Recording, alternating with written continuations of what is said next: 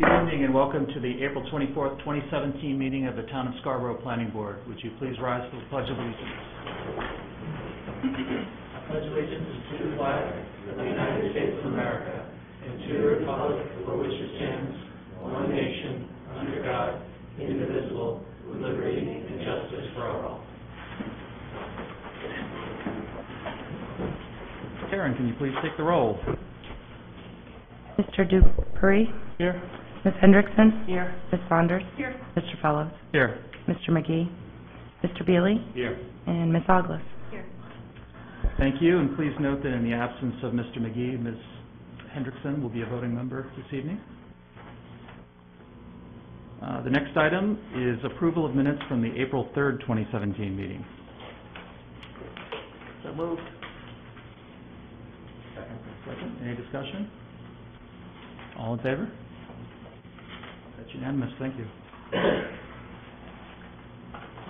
Our first action item, Risbera Properties LLC requests a sketch plan review for a residential subdivision at 31 Dresser Road, Assessor's Map R31, Lot 18. Jay? Thank you, Mr. Chair. As you just noted, this is a residential subdivision proposed for property on Dresser Road. The property is in the RF district, and based on some of the site characteristics, it's required to go through a conservation subdivision design process. So that's what they've developed as part of the sketch plan review.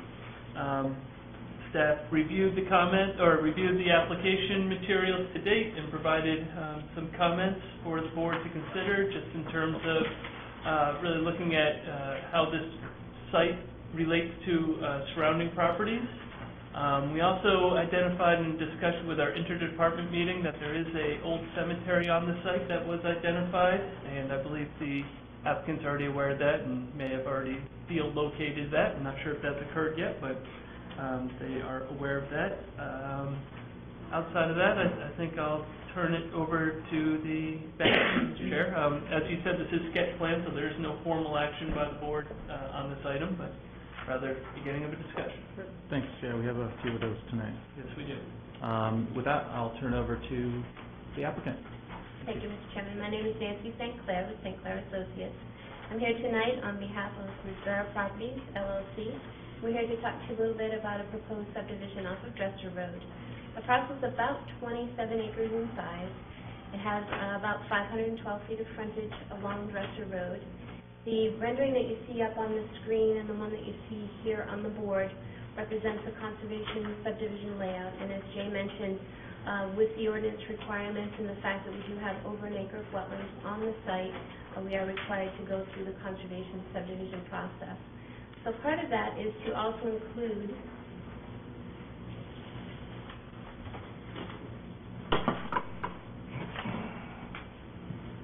a traditional subdivision layout, which would be the appropriate size lots and frontage for properties in the RF, the Rural Farming District. So this is a traditional subdivision layout. It ends in a hammerhead. We have our access coming in off Dresser Road, pretty straightforward plan. The lots all meet the ordinance criteria for minimum lot size in the RF district. As you can see on the plan, there are wetlands that are located in various spots on the site. So we have a band that comes through right in the middle here, that's some here, here, and up in this little corner here. Those wetland areas were recently delineated by Mark Hampton, and the rendering shows a couple of different colors associated with it. The darker green color in the middle is the actual wetland. Then there is a lighter area outside of it, which is a 25-foot upland buffer. And then on some of the renderings, you'll also see there's a white line outside of that, which is an additional 15-foot building setback for that. So all of the wetlands on both renderings do show that 25 and then the additional 15 around it. So this is, as I mentioned, a traditional subdivision layout. It's about 1,300 feet of road frontage. 1,300 feet of road length with a traditional plan. Back to the conservation plan, you'll see that that is about 200 feet less. It's a little over 1,100 linear feet associated with the conservation layout. So the road got a little bit shorter. The crossing on both of those plans, if you see, for the wetlands is about in the same location.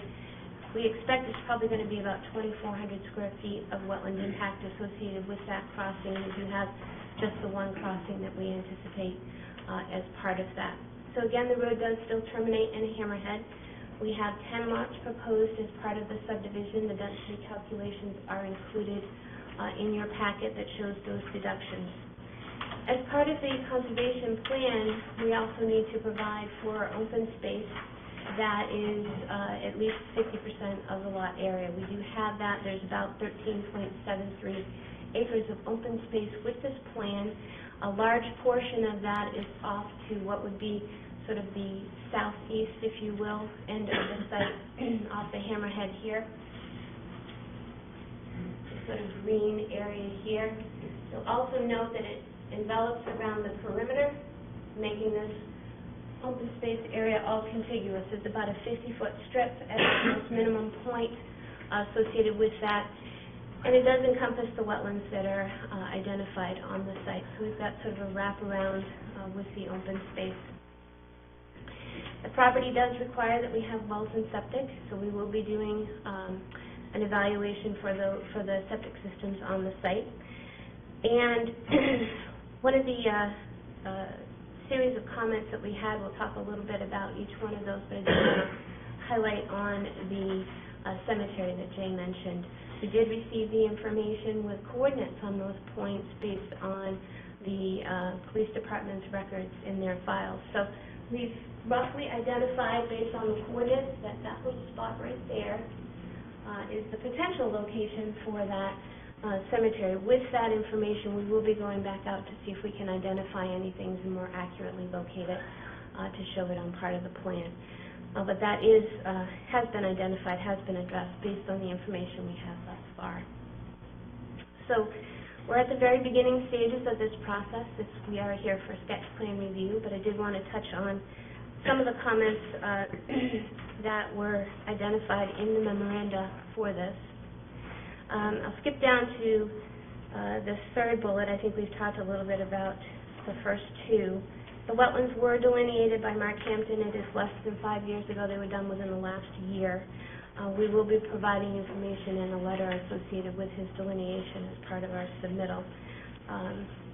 And that will talk about the vernal pool analysis as well.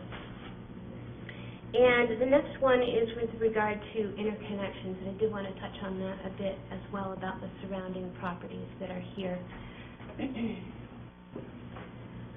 Along this edge right here is the common open space associated with Kennebago subdivision. That's Kennebago Drive that comes in off of Two Rod Road. So all along that edge right along here is the open space for Kennebago subdivision. And on the back side right there is just a little narrow strip that abuts a piece of property owned by Mr. Cordner.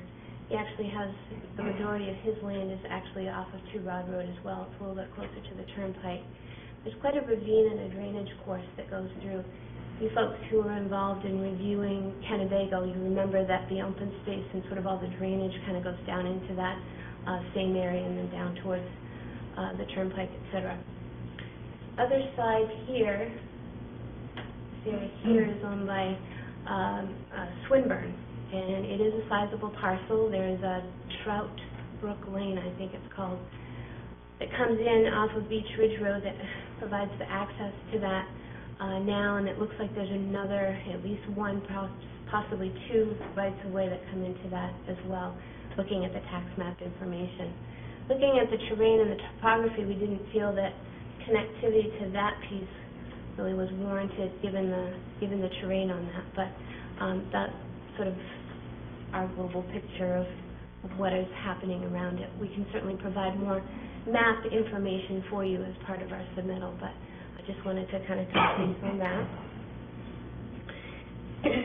One of the next comments was with regard to traffic management and a recommendation that the driveways for lots 1 and 10, those are the first two lots in off of Dresser Road, that the driveways for those be limited to the internal subdivision road, and we would agree with that, that makes sense from a management standpoint. Again, we talked about the cemetery. We will be going out looking for it based on the coordinates that we had found, and we'll actually locate it more precisely to show on the plan. And we did take note of the recommendation requirement for a nitrate analysis, given the fact that we do have proposed septic systems in the subdivision.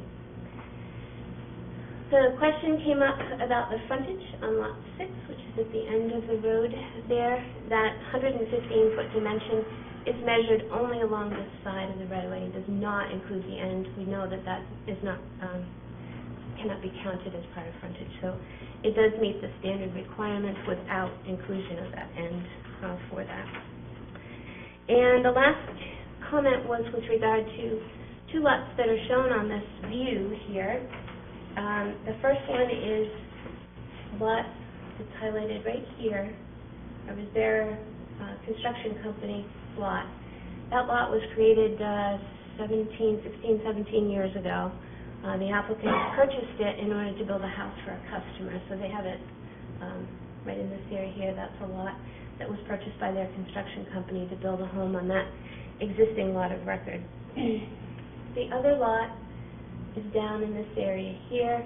This one was recently created by the prior landowner and purchased by Scarborough Brothers Construction in order to build a house for a customer on that lot. That house has been constructed and new homeowners actually own that home now. So that is shown on the plan, but that is not part of this proposed subdivision. So with that, I would like to take any comments that you folks have. We certainly would love to get your input and feedback as our next steps will be going into more formal design for the project. Thank you. Susan, do you have anything? Yeah, let's go to the last first. The Scarborough Construction State properties. The ones to the left and the right are not part of this development. That's correct. So if they are going to be developed, it'll be completely separate from anything we're talking about today. The two lots are single lots. They wouldn't be further developed. There's a house on one and one on a construction on another. What about the two that are up in what I would call the wetland area? The Scarborough Properties LLC, there's a couple of parcels. Can you, I have them on, That's Kennebago. no, This? up. If you follow the road as proposed, Yeah. it crosses the wetland. Yep. Before it crosses the wetland, to the right. Right here? Yeah, right in there, there's a couple of parcels. Or it has got at least two. Yeah. That's the note that identifies the whole parcel. It's the total area of the Oh. property. That's How would I have known? Okay. Because I had a bit of a hard time understanding, hearing you, frankly, let me view the open space connections with the Kennebago subdivision. Did you say that there was going to be some attempt made to make some connections through that?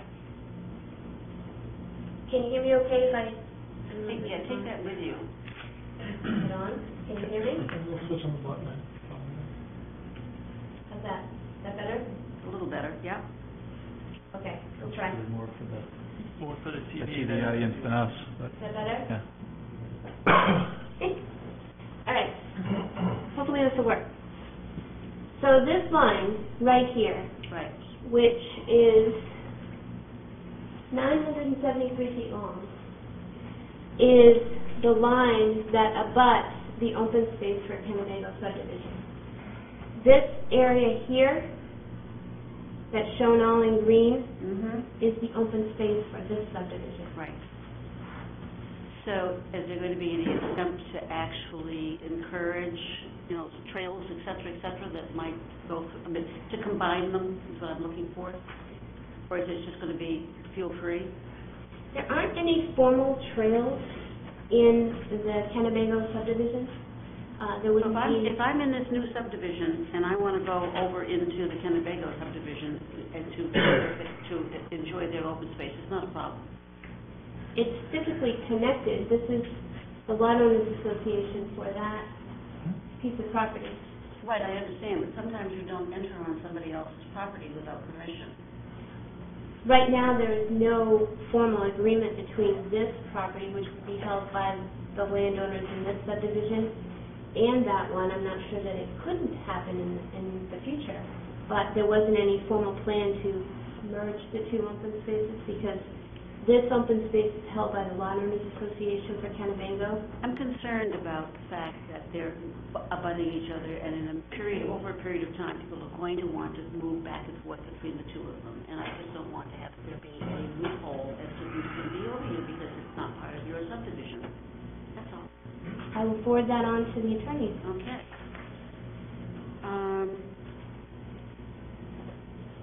Wait a minute, I got others. You did agree for the lots, the access for lots 1 and 10, and the cemetery is quite clear. The nitrate analysis has been noted, right? Yes. I'm not too sure about what you had said about the lot 6 frontage clarified. 100-foot frontage minimum may only be counted along the side of the right-of-way, not at the end of the hammerhead. Correct. So if you can see on, it's probably hard to see on that smaller plan, but if you look right here, there's a dimension called out, it says 115 feet. Okay. The 115-foot dimension is measured only along the side of the road. There's another 25 feet that's not included in that 115 that wraps around the end of the road, but that cannot be counted as frontage. So it's not. Okay. Just be careful.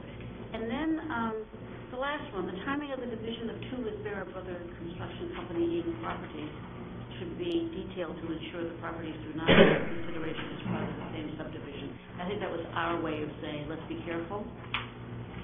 You're being careful. We don't have to worry about coming back with any issues. Yeah, so I just wanted to state that if it's my understanding that the lot on the right-hand side was created within the last 5 years. That's correct. So though it's already a created lot and someone else owns it, we're not really looking at dimensional layouts per se, but in terms of its overall impacts to the subdivision, it's my understanding per state law that it's still counted as a subdivision lot. So, so again, the dimensions are, that lot is laid out as it's laid out. We're not really talking necessarily about that per se, but, it's really I think more of a legal descriptor than anything else, but I just wanted to make sure So does things like we're looking at access to that lot have anything to do with us looking at this as a subdivision? It's really not part of what we're doing today. No, this lot is a standalone. The Scarborough Brothers Construction purchased this lot. They built a house on it for a customer, and the driveway comes in, I think, in this area here, right off Dresser Road. Okay.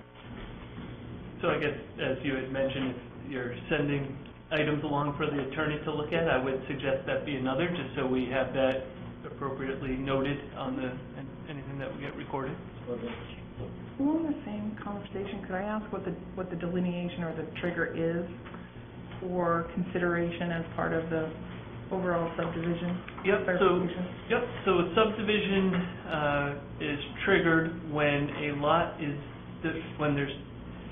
when a lot is divided into 3 separate lots within a 5-year period. So that first division that was described, that was just a simple land division. It's the next division. So if they were just to split this existing lot, I can't remember what you said it was, 20 acres, let's say, in half, that would create a subdivision of 3 lots. So again, I don't know that it's going to have a great deal of impact in terms of design based on sort of that's over in the corner, but it is something we just want to be sure we're I'm all duly set. noted. Thank you. Roger? I'm all set. Okay. Robin? So building on it's 3 lots within 5 years. Correct. So, Nancy, you said that the one in the eastern corner was developed 5 years ago? The one on would be the northern corner right here. Nope. I have a north arrow going, am I going the wrong way? Yep, I'm going the wrong way. Nope, to the right. That's the one we're talking about. Yep. That's within 5 years, right? That is correct. And the other one that you just were on, About 16 or 17 years ago. 16 or 17 years ago. And how about the Kennebago up in that area there? Kennebago was developed 5 years ago in June. 5 years ago in June. And Kennebago was a separate parcel at the time, and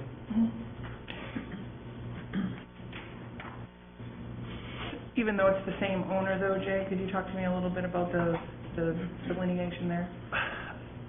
I don't think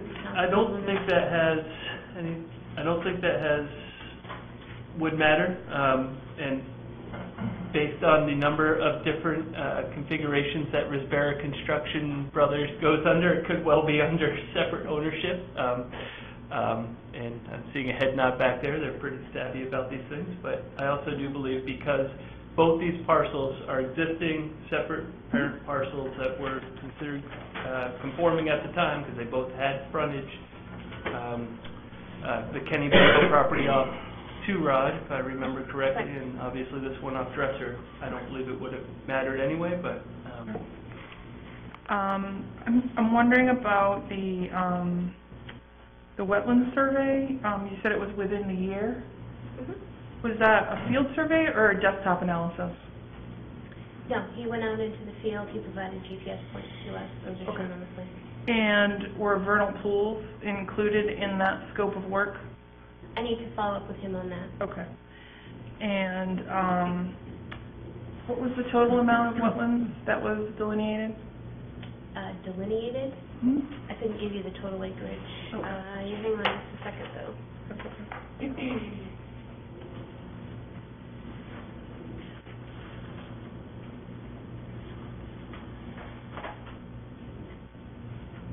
I believe it's probably on the order of about 3+ acres. 3+ acres, and of those 3+ acres, you said about 1 acre will be impacted? No, about 2,400 square feet. 2,400 square feet, okay.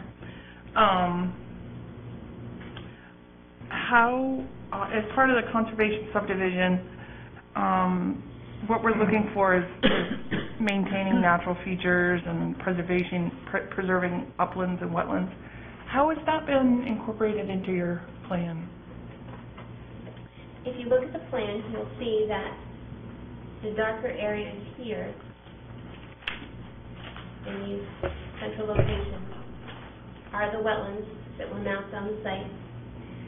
If you look at those areas, all of the lot lines, that's why the lines are a bit jagged on the lot lines, all of those lot lines respect a 25-foot upland buffer from those delineated wetland limits.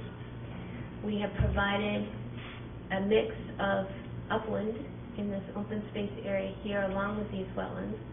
We provided a 50-foot corridor as a buffer around the perimeter of the site. The terrain in this area here are some nice knolls, and then they drop off to the wetland areas, so those are all set aside as open space. Our plans were black and white, so it was just kind of hard to see where that is. Yeah. So is the open space then the dark green you said around the bottom, so it's wetland? It's hard. They look much nicer on the screen than they do on the plan. Hopefully you can hear me all. This is the wetland. Could you grab the Yep. grab the hand mic? Viewing audience at home.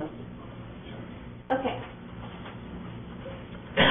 So, this area here is a mapped wetland. This lighter area here is a 25-foot upland buffer. The white area outside of that is a 15-foot upland no-build setback. So that's mapped around every one of the wetlands. So there's this one,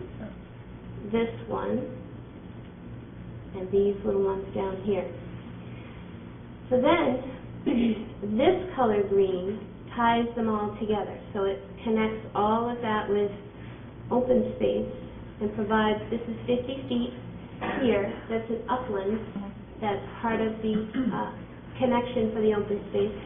All along here, this is all open space here, 50 feet here, the wetlands and the upland buffers, 50 feet down in this area here. So that's all the open space, which is 13.7 acres. Okay, and so what you're saying then is the 10 lots that are outlined there are all on uplands, and there's no, the only impact is like 22,000 there. square feet. It's right there at the nearest point just past the Got it. road. On future plans, could you please identify the old cemetery and I guess some color and open space would be great too. And that's all I have. Thank you. Thanks, Robin. As I Rachel? mentioned, we will be going out in the field to locate that and put it on a plan. The Kennebago development, how much open space do they have that would be contiguous there? I would say it's probably on the order very close to the same size. Does create a substantial, 23 acres. So this is 20, this is 13, so, so it's pretty substantial contiguous area. yes. One observation, as I look at that hammerhead, that the configuration of lot 6 kind of rules out any sort of trail possibilities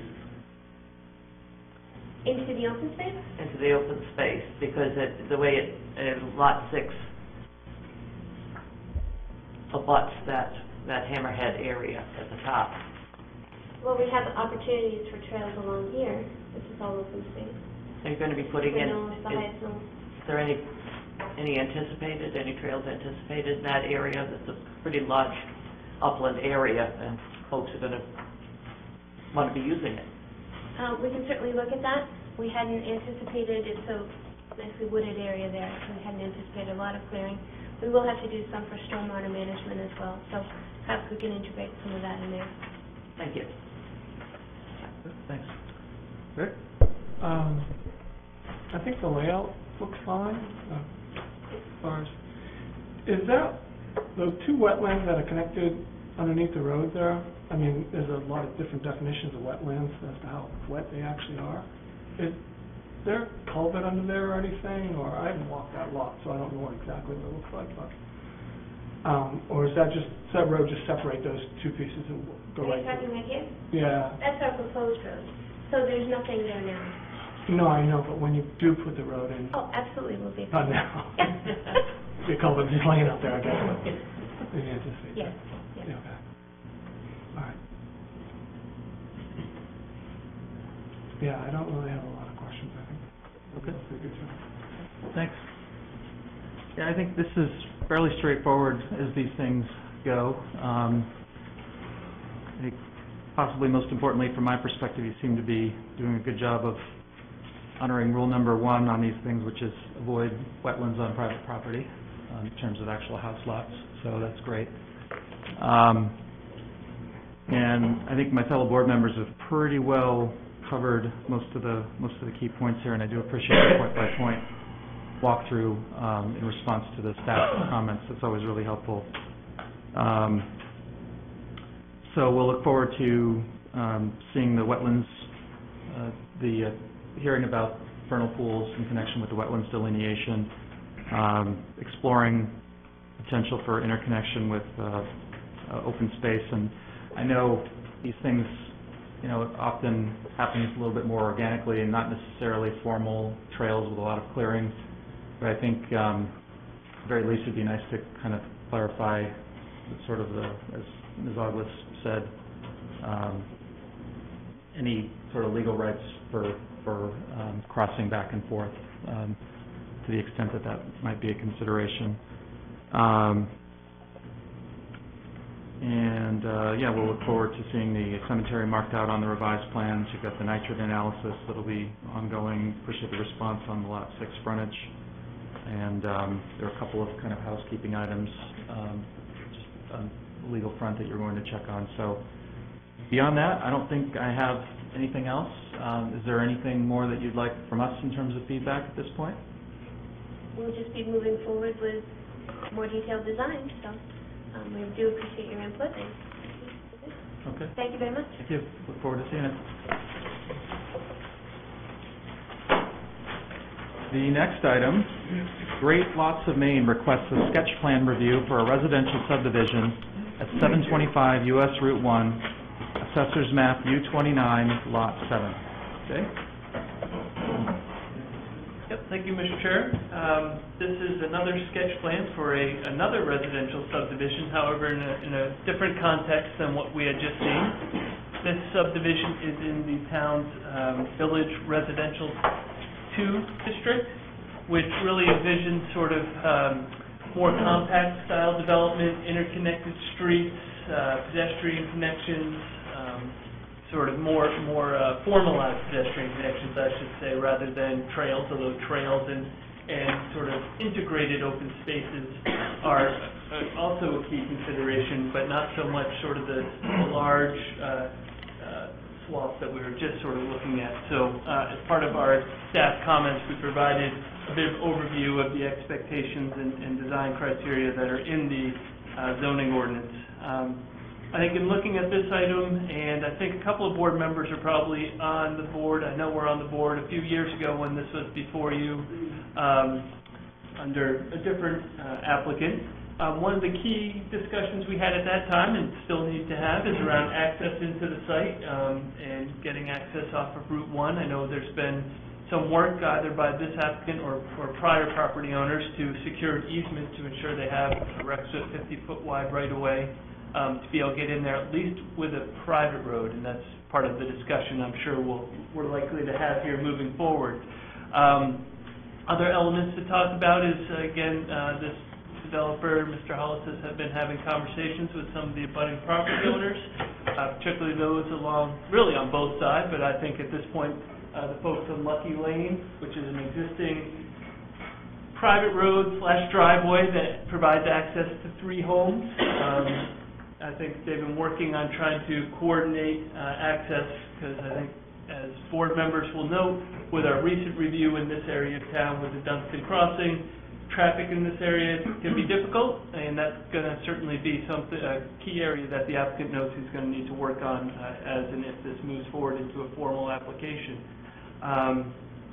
So let's see, I guess I should also just touch base on just identifying the fact that the property address is listed in the town's historic preservation section of the zoning ordinance. However, the map and lot and property really refer to the property next door, sort of, I'll say, to the south, towards the Saco side. So though this property is in the historic, in one of our historic properties, certainly I think due consideration to sort of the relationship and coordination with that property is at least worthy of mention. Let's see, and I guess the other sort of critical element to be thinking about is this property is in the Phillips Brook watershed, which we've talked about again before. This is one of our 2 urban impaired streams that the town's sort of currently undergoing study of, and a watershed management plan, I should say. And so we'll want to be sure we're giving, again, all due consideration to that. And did I mention interconnectivity with abutting properties? I think that would be the other, among many, another one of the items that we'll be looking at and considering. So with that, Mr. Chair, I'll turn it back to you. Thanks, Jay, and I'll hand it over to the applicant. Thank you, Mr. Chairman. My name is Paul Hollis. I'm the owner and developer of Great Lots of Maine. Thank you, Jay. You practically presented my whole project for me. Thank you. But let me give the fine points. I'm going to come around, and hopefully I won't need this microphone. Can you all hear me? Could you grab the handheld, please? Really? Yep. It's really more for the TV It's broadcast. for the TV. Is it on? Mm-hmm. It is. If Thank it's you. not, we'll be told from our Okay. friends in the back room. Yeah. Thank you very much. The property, as you see here, 725 US Route 1, the 23-acre parcel, this started out as owned by one family. It was 46 acres. Right here. This is the Agazarian property. This is the Dunstan Crossing property, Elliot Chamberlain's property right here. Yeah, and we are just right down the road. This is the property that I have under contract, there's 23 acres here. Access, to talk about the access into the property, according to the deed, it was a 27-foot of frontage only that went with this property. There was another 24-foot easement that abuts the property that allowed me a 50-foot right-of-way. Ms. Caney, who's the present owner of this property, has rights to that easement. We're aware that if this project gets further along and this becomes a public roadway, that easement would have to be purchased by me, and I would have to, of course, grant it to the town of Scarborough. To give you an idea, survey was done by Steve Ross, a well-known surveyor in the area. Here's the 23-acre piece where we are. This blue pretty much represents what we're developing. The rest of this property beyond Phillips Brook is right about here. Stewart's Brook is down, that runs down this way. I think Stewart's Brook is identified right here, going off the property. The property is mostly pasture.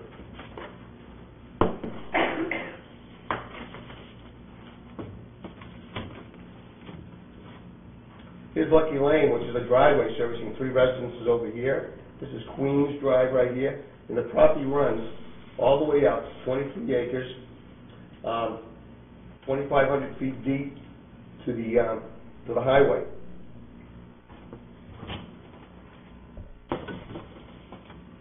Now for the subdivision. This project is truly in its infancy. I mean, we are really getting to know this property pretty well. Now that the snow is cleared, we're getting to know it even further. So we looked at the BR2 zoning. We know that there was a minimum 5,000 square foot lots and 30 feet of frontage. We didn't want to do that quite small, of course. We wanted to create a community that could be affordable and at least have some room from some lots. Our lots are from 7,800 square feet to 25,000 square feet. Wetlands were delineated 2 years ago by Mark Hampton. The wetlands line runs this way, probably about 3 acres of wetlands on the side here. We waited for the snow to melt. We wanted to go back out there. You know, usually in all my projects, my wetlands are usually delineated immediately, within a few months of me making a presentation. This was a 2-year-old wetland delineation. I went back out there with Mark Sensi, another wetland scientist that I work with, and we discovered last weekend a couple of small wetlands along these areas, along here. So we decided to put on the brakes, and what we're going to do is we're going to have the whole property re-delineated. Again, fresh. So know exactly what we have for wetlands. All of this is going to be confirmed in the field. There's 2 small swaths right in this area right here that we discovered last weekend that weren't part of the original wetland plan. So it gave us reason for concern. We took a step back and we said, we're going to go back. He's going at the end of this week, and he's re-delineating the whole site to go back. So we think that obviously some of this might change.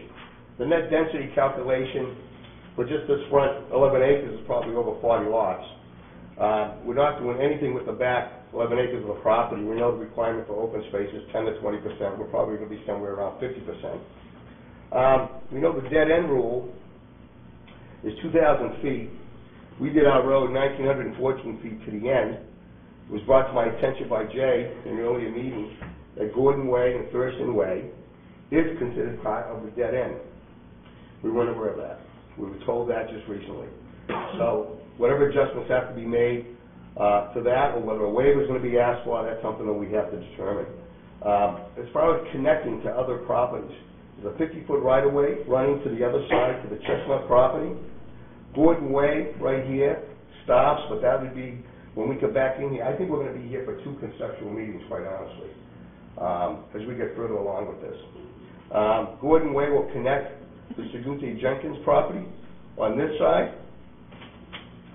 The roadway that we're proposing is 22 feet wide. There's public water on Route 1. There's an 8-inch ductile line right here available to us. We've already met with Portland Water District. There's enough PSI to service our 31-lot division.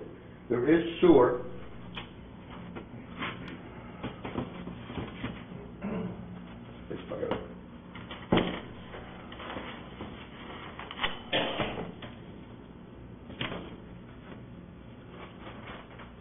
840 feet away, there's a sewer manhole right here in Mr. Chamberlain's property. The discussions are ongoing with him when that sewer's going to be turned over to the town. We're hoping that we're going to make our own arrangement that we're going to be bringing sewer down Route 1 to connect to the rest of the property. If God forbid we can't accomplish that, the sewer on Old Blue Point Road is about 1,600 feet away. But we're pretty confident we're going to be able to sit down with Mr. Chamberlain and coordinate when that sewer gets turned over to the town, that we're going to have an opportunity to go into it and come back up to our property. There's also there's also poles on our side of the roadway for electrical connection here. So the whole thing, of course, will be underground electric. We get back to the subdivision. We talk about sidewalks. We know that the requirements to have sidewalks on both sides of the street. Jay's been great and offering me great guidance and what might be acceptable and what might not be. Obviously, as the subdivision gets busy down here, there'll be sidewalks on both sides of the roadway to this 50-foot right-of-way. Maybe there's a possibility of just doing one sidewalk further up on this side. Obviously, that's open for discussion. Maybe single sidewalks in Gordon Way or Thurston Lane. But again, that's open for discussion. We talked about that the 50-foot turnarounds couldn't be used for frontage. That kind of affected this lot, Lot 7. So when next time we're back in front of the board, that will change. We'll make sure that we comply and we don't have 50-foot turnarounds being used for frontage. Landscape architect will be hired as we get further along with this for our entranceway.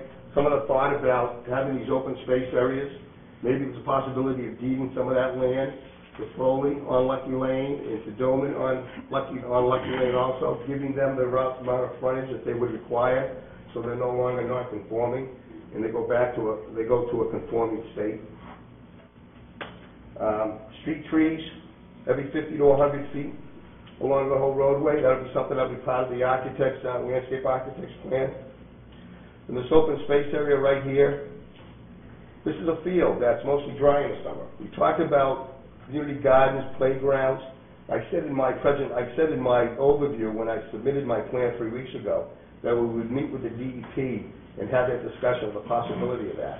After discovering those wetlands down there, we decided to hold back and get those wetlands properly delineated before I get out there with the DEP to have that discussion with them. Last thing I want is a sidewalk going through the property, not having wetlands properly delineated. Mark Sensi, the soil scientist, went out there.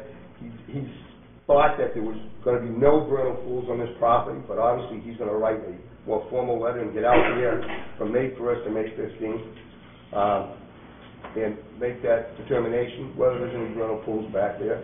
Phillips Brook is back here. We have a 75-foot setback for our property here. We have had 2 meetings with the abutters, with the neighbors. We're looking at as we get further along, it's our intent to provide those neighbors with sewer installation and with underground electrical. And we're going to get to an agreement on that, and we're going to be able to provide them that. There's also consideration of affordable housing. We're giving thought to that and how that's going to apply to the overall park project. And I'm here to answer any questions that anybody might have as we move along with the project. Thank you. Great. Thank you. Before we go to board discussion, we don't always have public comment at this stage in the process, but I think that given the sort of unique nature of this property and the number and range of abutters and some of the discussions that have been ongoing, there's a little bit of history to it. I thought I would offer that opportunity for any abutters who wanted to come up and make any brief remarks. Just ask if you do, state your name and keep it to 5 minutes or less.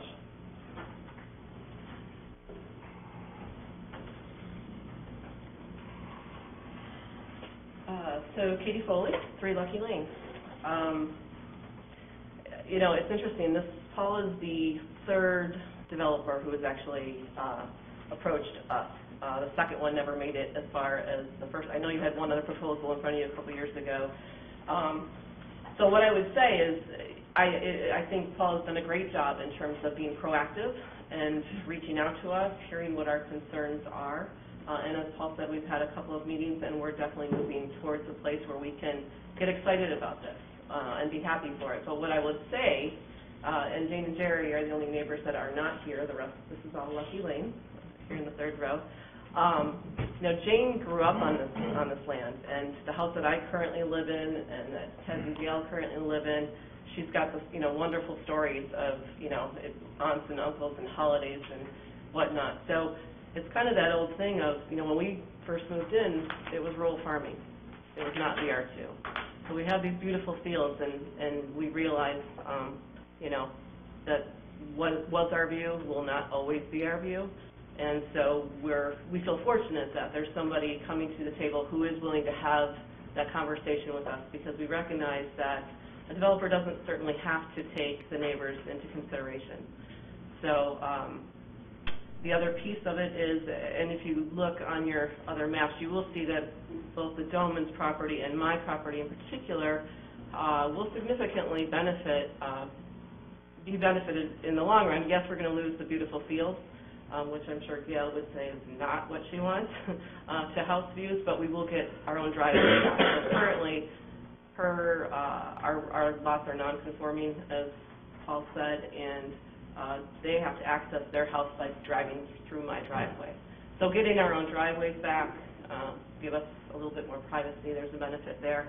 We do still have some concerns that we've shared with Paul about the existing Lucky Lane and that access where it is now, and what would be required of him in terms of closing that.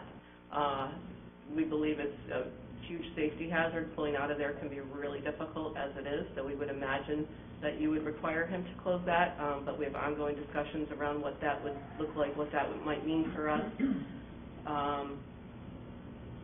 We love our little spot in the world, and to be honest, it'd be great if it never got developed, but we understand we don't have that control. So we're happy to work with Mr. Hollis and with all of you to make it a win-win for the town and a neighborhood that works for Scarborough.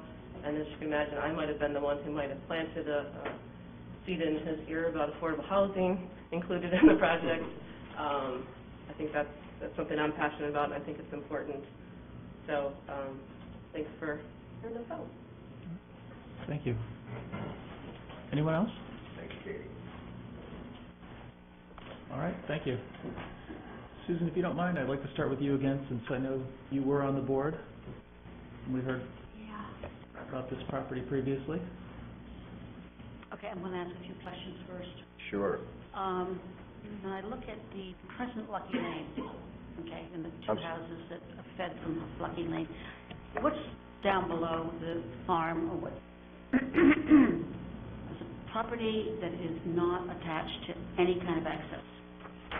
I'm sorry, Susan. Go over and stand in front of the thing. Okay. Now, take where the proposed... Lucky Lane here? No, go to where the proposed 27-inch wide right-of-way comes through. Right here? No. Oh. Where's Lucky Lane? Right here. Yep. Okay, follow it up. Okay? Okay, right there. Yep. Now go down, and there's a building to your left. There's a building Yep, here. there. What is that? That's Saguti Jenkins' home. That's the Jenkins. Oh, could you grab That's the Jenkins property. We need you to have the mic, sorry. I apologize. Okay, so it's really hard to see from this how that's all going to feed into the new quote-unquote Lucky Lane. I would be very interested to see that developed more concretely. I don't get it. And I'm not asking you to tell me right now, because Okay. this is just a review session. Okay. But this does not show me anything about how that's going to benefit the present resident of that particular property. You don't want me to respond? No, Okay. I'm sure you will. Thank you. This is just, my opportunity to say, Okay. Okay, so what I'm going to do is I'm going to take the staff comments and just go down through them. You have them, I'm sure. Okay. Interconnected streets and communal spaces, I'm starting at review criteria. Interconnected streets and communal spaces that establish a village design. I'm not saying that I don't approve of this layout, but this is not your standard village. This is a straight line with a little bit of a curve to it. It's got a couple of side streets. So, the devil's gonna be in the details for this for me. I would like to make sure that there are sidewalks on both sides of the street, and there are street trees on both sides of the street, and everything that can possibly, the lighting is perfect, you know, I mean, I'm overstating the case. But you're gonna have to create a sense of, village from something that is absolutely not a village, okay? And I think you understand that. Okay, where am I? Okay, the part that's going to be the most difficult, I think, is going to be the alignment coming in off Route 1.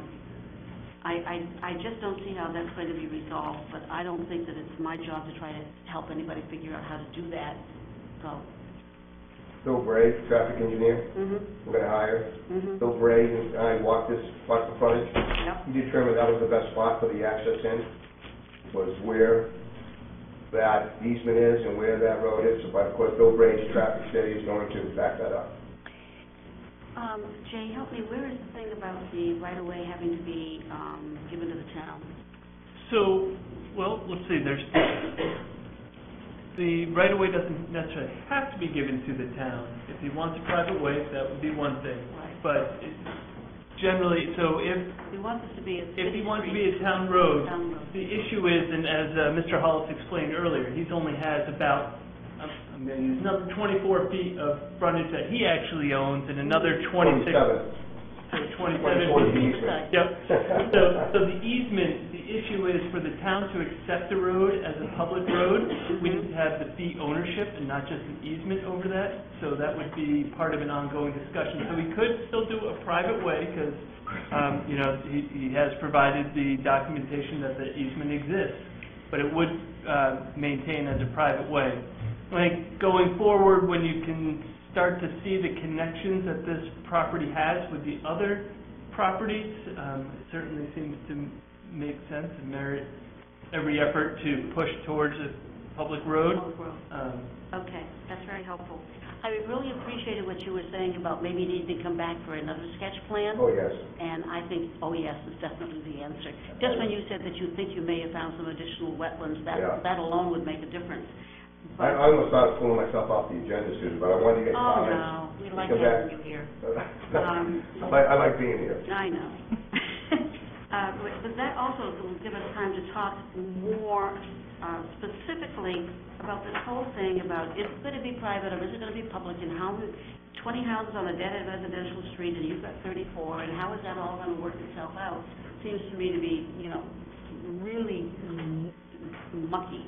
And we can't, the board can't discern, we got to be given a plan that says, this is how it's going to be, how many houses it's going to be. You're absolutely right. And it seems to me that that's very much up in the air right now. Okay, good.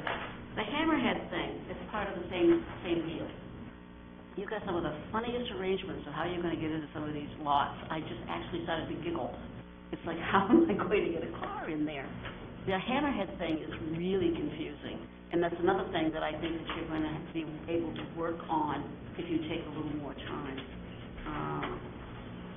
The design of the lots at the end of Thurston, Gordon, and Lucky Lane need to be reconsidered. You know, I mean, it's all part of the same overall concern that we have. Okay, the whole idea of the design standards for the streets, I'm not going to reiterate them because they're here in the staff comments, but they're all very important, obviously. And then the other elements. I'm very concerned about the impaired streams that you are building around, and that's one of the reasons why this has not really gone any further than it's gone in the past, because this is tricky. It's really tricky. You mean specifically Phillips Brook? Yeah, Phillips Brook. Right.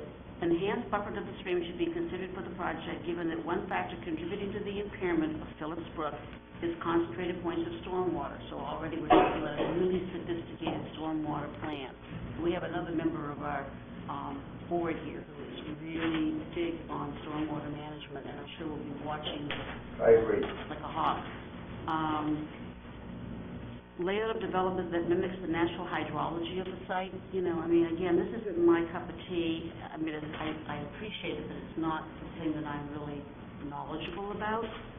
But I think that the last one here is the one I'm most concerned about. Extensive changes to wetland areas will impact the overall stream, and therefore a peer review of the wetland stream location vernal pool analysis is recommended. And from what you said, I'm sure that you're on board with how important that is. Absolutely. Okay, so my overall theory is that if you actually do everything you say you want to do, this could go. This could go. It really could. I'm going to work hard to embrace everything you said. I'm not convinced, I'll be very honest with you, I'm not convinced, but I'm willing to be convinced, okay? Okay. Thank you. Thank you for the opportunity. Roger? Thanks. I actually think this is a pretty interesting concept you have here. And I'm glad you've spoken with the abutters, because I think this Phyllis Brook thing is a real dilemma for any future development. Right. On the other side, the turnpike side of that. Right. Have you spoken to Elliot Chamberlain about? I've had one meeting with him. Okay. And how about, let's see, is it Agazarian. Okay, have you spoken to I've him? reached out to him. He hasn't returned calls. I spoke to his nephew. Had a meeting with his nephew about the possibility of future development on that property. And a price was given to me, and then a few days later, Mr. Agazarian changed his mind, said he didn't think he wanted to sell it, so. Holding out. Okay, just clarify for me, on Route 1, the easement, that's where you're talking about the easement, right? And when I'm looking at this here, all right, is the easement, that portion, see where it says 80? Yeah, I'm gonna try to zoom right in on it here for you. It'll be up on the screen, so, well, the big plan. Just keep going, right? Yep. Yep. So, yep, right where it The says black 80, line. that little triangle, So that's that's, the easement area. that's the easement. Right. Right, and I wish my mouse was Okay. had any color. Honestly, there's a thing in there, but you can't see it. You want me to point to it? Get up and point to it? No, I mean, that's clear. I think he's got it. You sure? So there's no problem with that if that goes through. If it would, if it stays as an easement, then it would be the road would have to remain a private way until, Okay, but if it's sold, if Mr. Hollis gets full ownership of it, then it wouldn't be, then, right, he would My have intention. full 50-foot wide intention. right away. and how does the Chestnuts feel about that? Well, but they were away on vacation. Oh. We've had minimum, They just got back, but they couldn't hear tonight. They'll come for a time. we've had, minimum discussion about it, but the probability of me bringing, water and sewer all the way up to their property, to the back, and giving them access to the back of their property, you would think might prompt some consideration. Sure, okay. I did note on this other piece of material here, documentation, that the speed limit rate in that area is 35 miles an hour. Right. They go faster though. Is that posted, do you happen to know whether that's posted both at the north end and the south? You know, when you're coming into Scarborough, is it posted 35? Okay. Is that the same speed limit all the way up, 35, or it reduces down to 30? That's the idea. No, it reduces down to 30, I think. It may further up, I don't know exactly where the transition would be. Okay.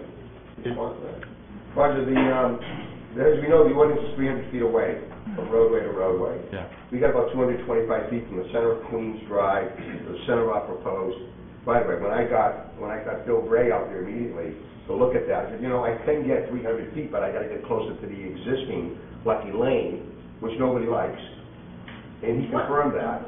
Well, they all love the road. The name has The name, but that is not Bill Bray's professional opinion. That's not the right place to put the access. This is the place. So Okay. obviously, I'm going to hire him to do a full traffic study to determine that. finally, I guess, what's gonna happen to the current Lucky Lane? It's not, the intent is to close the existing Lucky Lane, Right. and this is gonna be the new Lucky Lane. Who's gonna take over ownership of that? Of this, well, it's either gonna be owned by the association or owned by the town, Okay. one or the other. Can I make a comment? Okay. No, sorry. Sorry, we're done with public comment. Okay. Well, there'll be other opportunities. Thanks. I guess I'm done, but I commend you for being so proactive, and you seem to be wanting to get everybody's cooperation, so Without the neighbors, I really can't get this project going. timing is I everything. respect that, so I'm gonna need the neighbors to put this project together. Yeah. All set, Roger? Yeah, I'm all set. Thanks. Robin? Yeah, as Roger and Susan said, I commend you for your proactive nature on this. Thank you. And I also really commend you for going back out last weekend and seeing that additional wet area. And thank you for looking for vernal pools. Absolutely. I think, that'll be something, I think, to be seen. However, because these are the headwaters of Phillips Brook, and I'm sure that Angela and other staff members have talked to you about the need to maintain the certain hydrology that's there, otherwise downstream properties are going to feel the effects. We know it's vital. Okay. If we have to move lots or eliminate lots, we're open to. I think what's important too is to try to the maximum extent possible or practical, is to try to keep and treat the stormwater on site.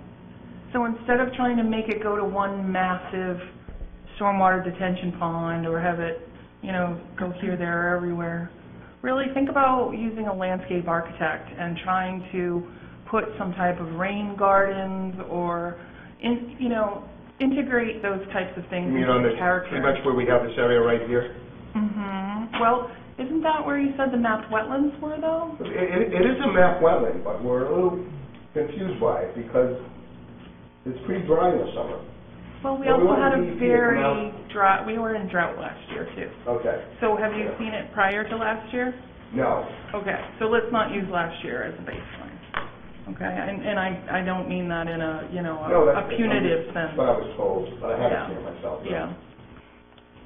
So really, the whole, if you work with a landscape architect or if you look into these low-impact development type of techniques and principles, it's really going to go a long way, Paul. Okay. And I want to write this down. Okay. And I think you've done a good job, too, of trying to minimize your wetland impacts already, but definitely low-impact development techniques and principles, maintaining as much stormwater on-site as possible, Right. and not putting it to a large centralized, like, stormwater pond or something like that that's just going to go and rush into the stream and cause flooding downstream kind of a thing, or not cause, but contribute. What if there was a pond area back off the property? I mean, what if we know this is the low spot to the property, right about Charles, here. could you grab the handheld again? I'm sorry. That's quite okay. We know this is the low spot right about here, Right. and I think that's the area we got to give the most attention to. Well, and what I'm saying is give each parcel its own attention. So break it up. Yep, Okay. exactly. All right. Okay. Other things I guess I would be looking for is how are you going to minimize impact when the road crossing near that wetland, what's considered a wetland mapped area kind of thing? I think we're definitely going to be in a tier 1. Okay. I mean, they suggested that, this is only, to get this down, that's 4,000 square feet, but now that we discovered this Yeah. wetland down here, Yeah. that's all been thrown out the window. I think we're going to be in a tier 1, and we're going to have to deal with it. That's about all I had, and, continue to use staff as a resource, and again, think about each parcel on its own and I not will. the larger, okay? I will. Thank you so much. You're very welcome. Thanks, Robin. Rachel?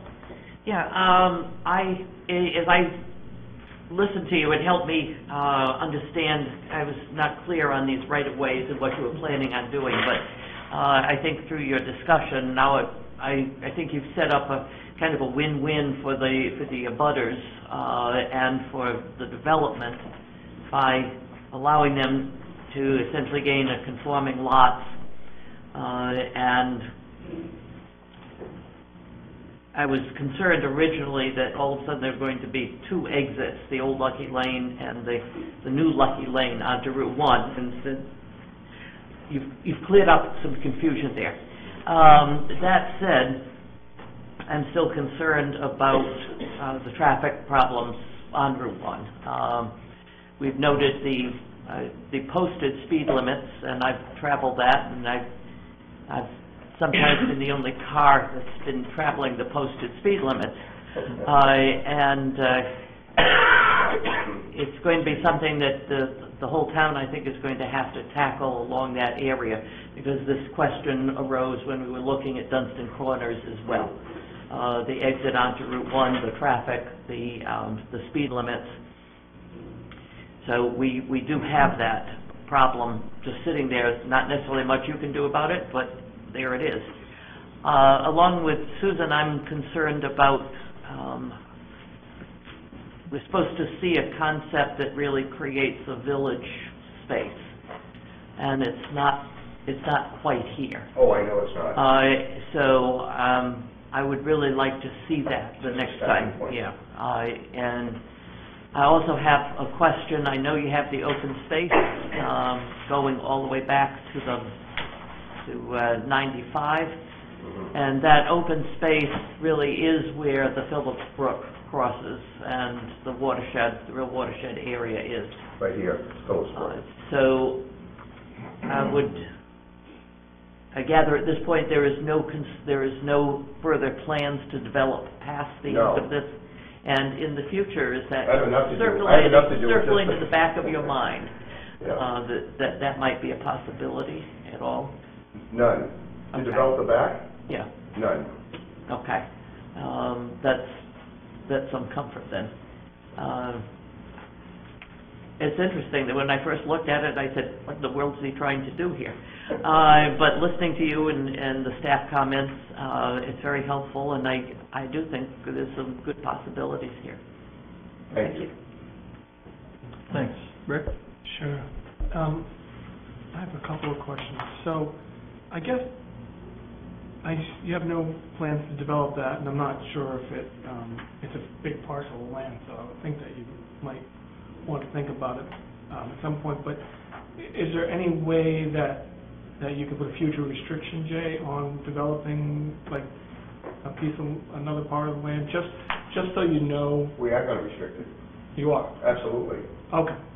And I wasn't actually looking for a restriction as much as if you said I was only going to develop 25% of that or something like that. But if you're willing, that's great. We don't want if the brook wasn't so sensitive, it'd be nice to have trails and other things like that, but crossing that brook, I don't want to chance it. All right. Well, When you put restrictions on things, people don't read them, they don't change. Before you know it, you've got a problem. So we'd rather just keep it in its natural state and the natural 11, 12-acre piece and leave it there. Okay. And restrict it. Yeah. I looked at this piece of property once. Oh.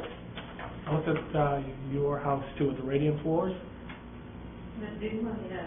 Someone's got radiant. The one in the back.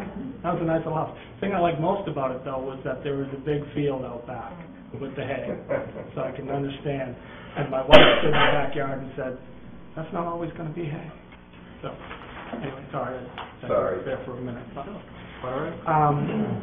the other question I had, a couple of questions, just because I'm a little bit familiar with this lot.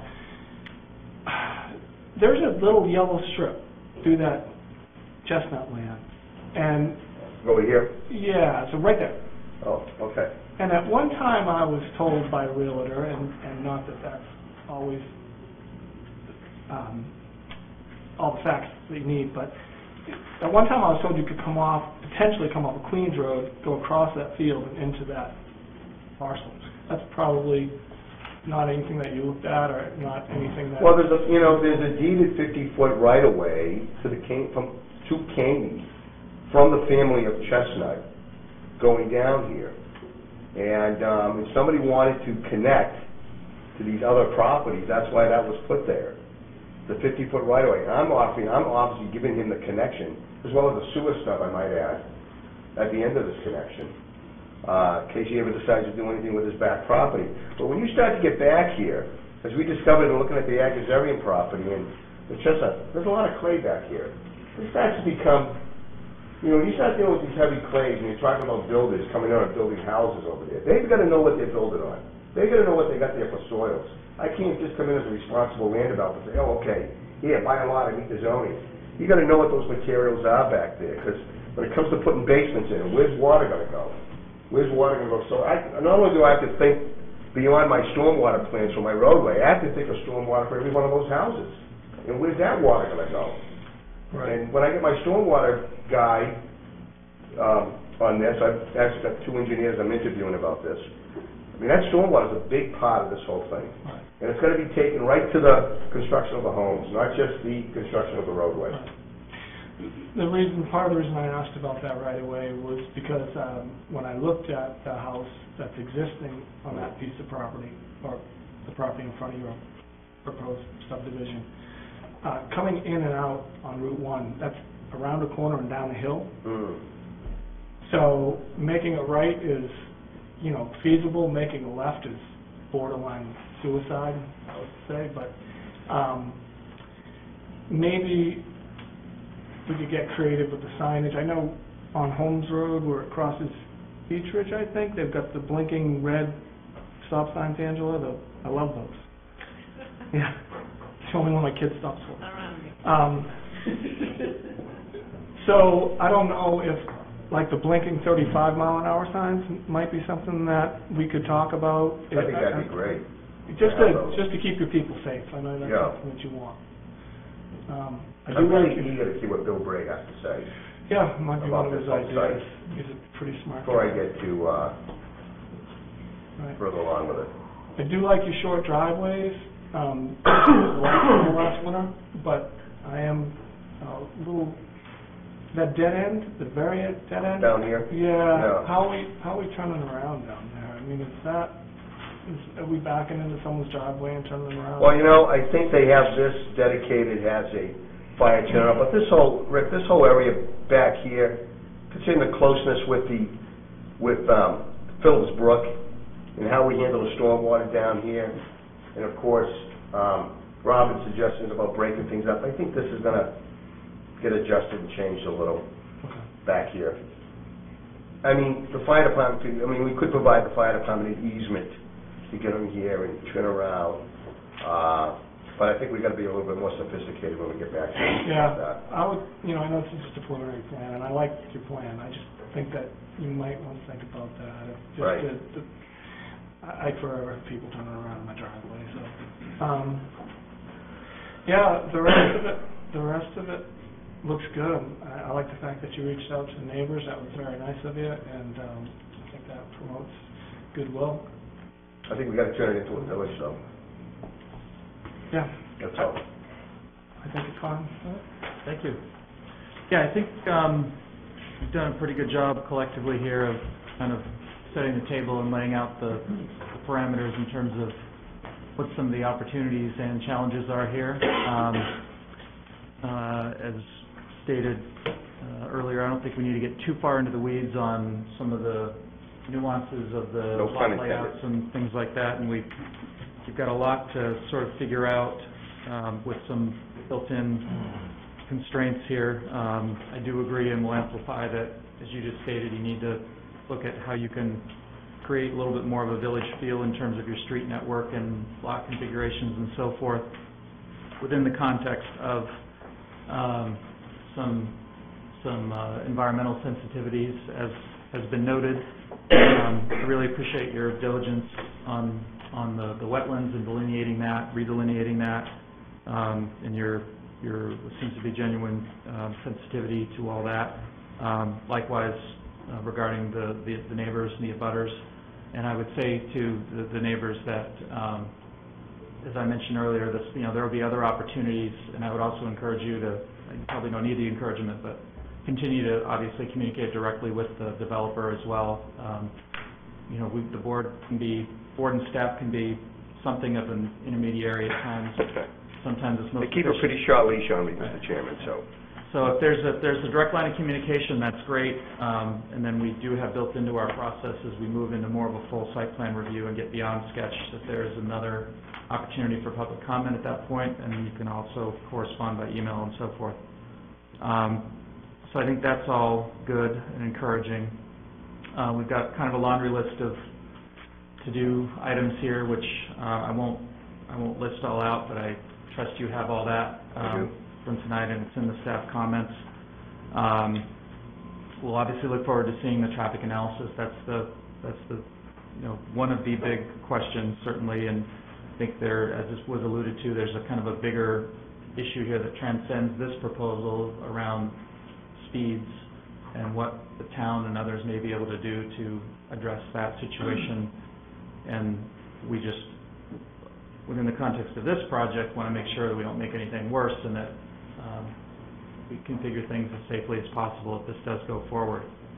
One of the housekeeping items that Jay mentioned, in the staff notes, is on the address, and again, I'm sure you have all that noted down.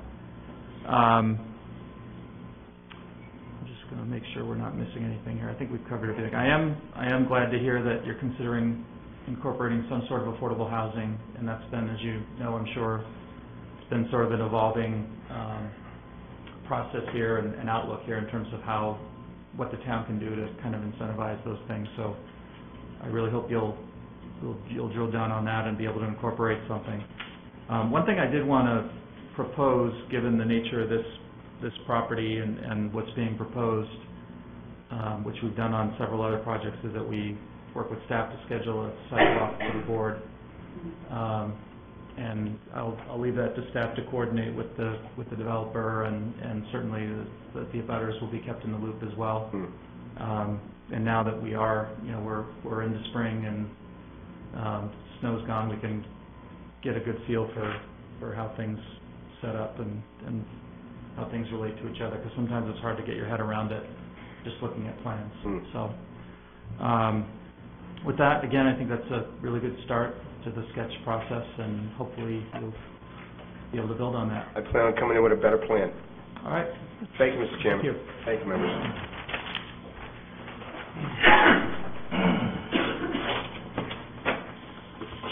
The next item, KGN Properties LLC requests a sketch plan review for a daycare facility at 79 County Road, Assessor's Map R15, Lot 78. You're next. Introduce this one, Jay. Absolutely, thank you, Mr. Chair. This is for a commercial development in our TBC2 district for a daycare facility out at the corner of County and Saco Road. I think it's a couple of things that are worth noting on the property. One, it's in the Aquifer Protection Overlay District, which has some requirements in terms of stormwater design and other type of elements.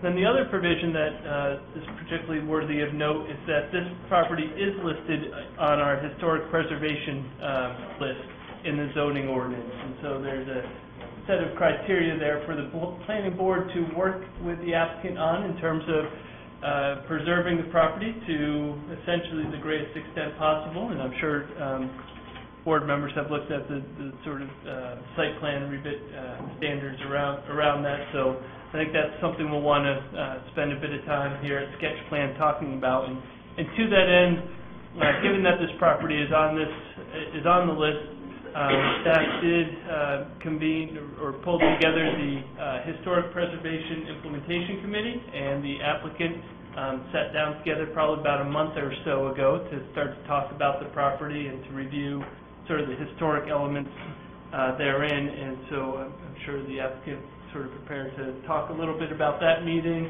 and probably worth a discussion. Just at this point, staff would anticipate that when a formal submission is brought forth, that we'd send that back to the historic folks for a review and their recommendations. And unless I hear otherwise from the board, that would be our expectation.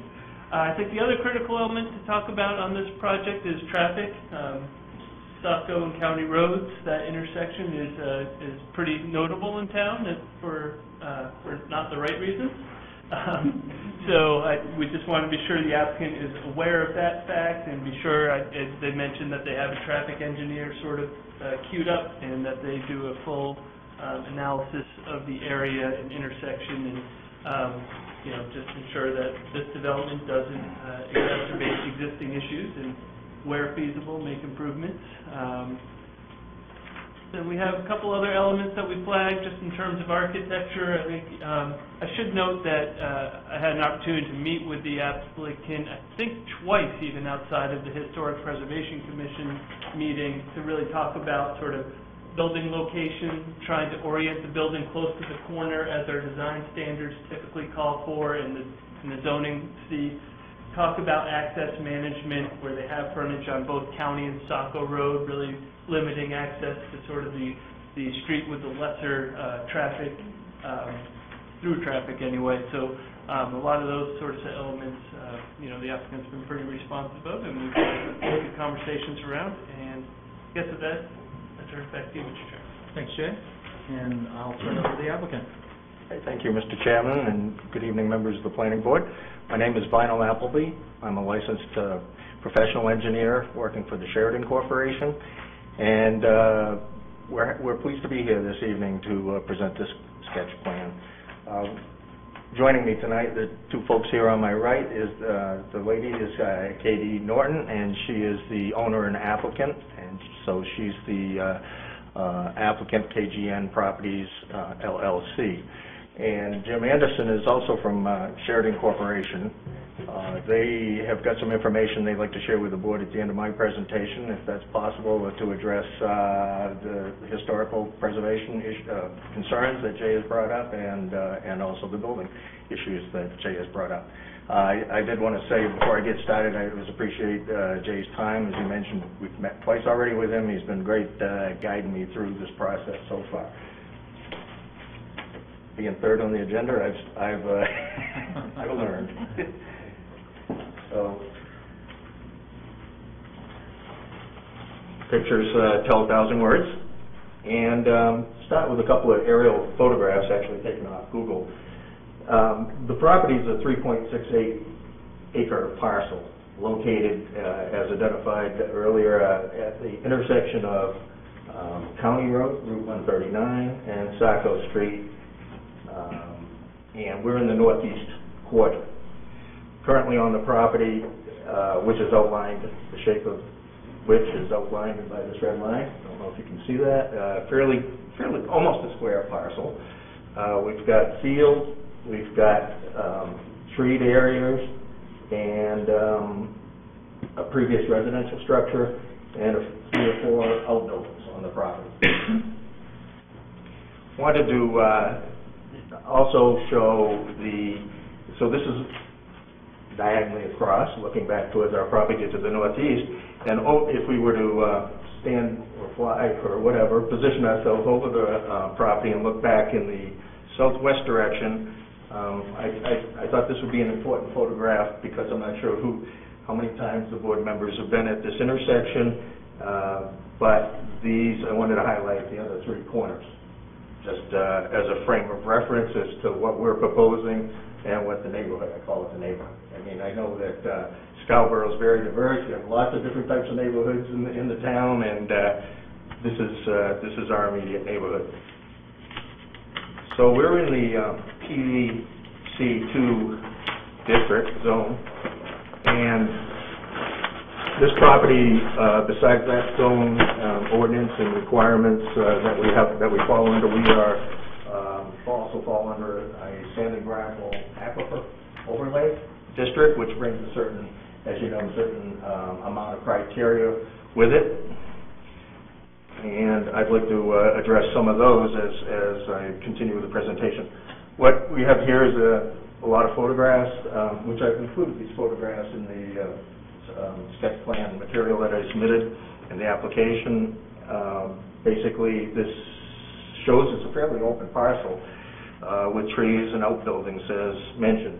Got a couple of photographs here as well of the previous residence structure. thought we might get into that, and discuss that a little bit more. So moving right along, we're looking at a site plan that may look like this.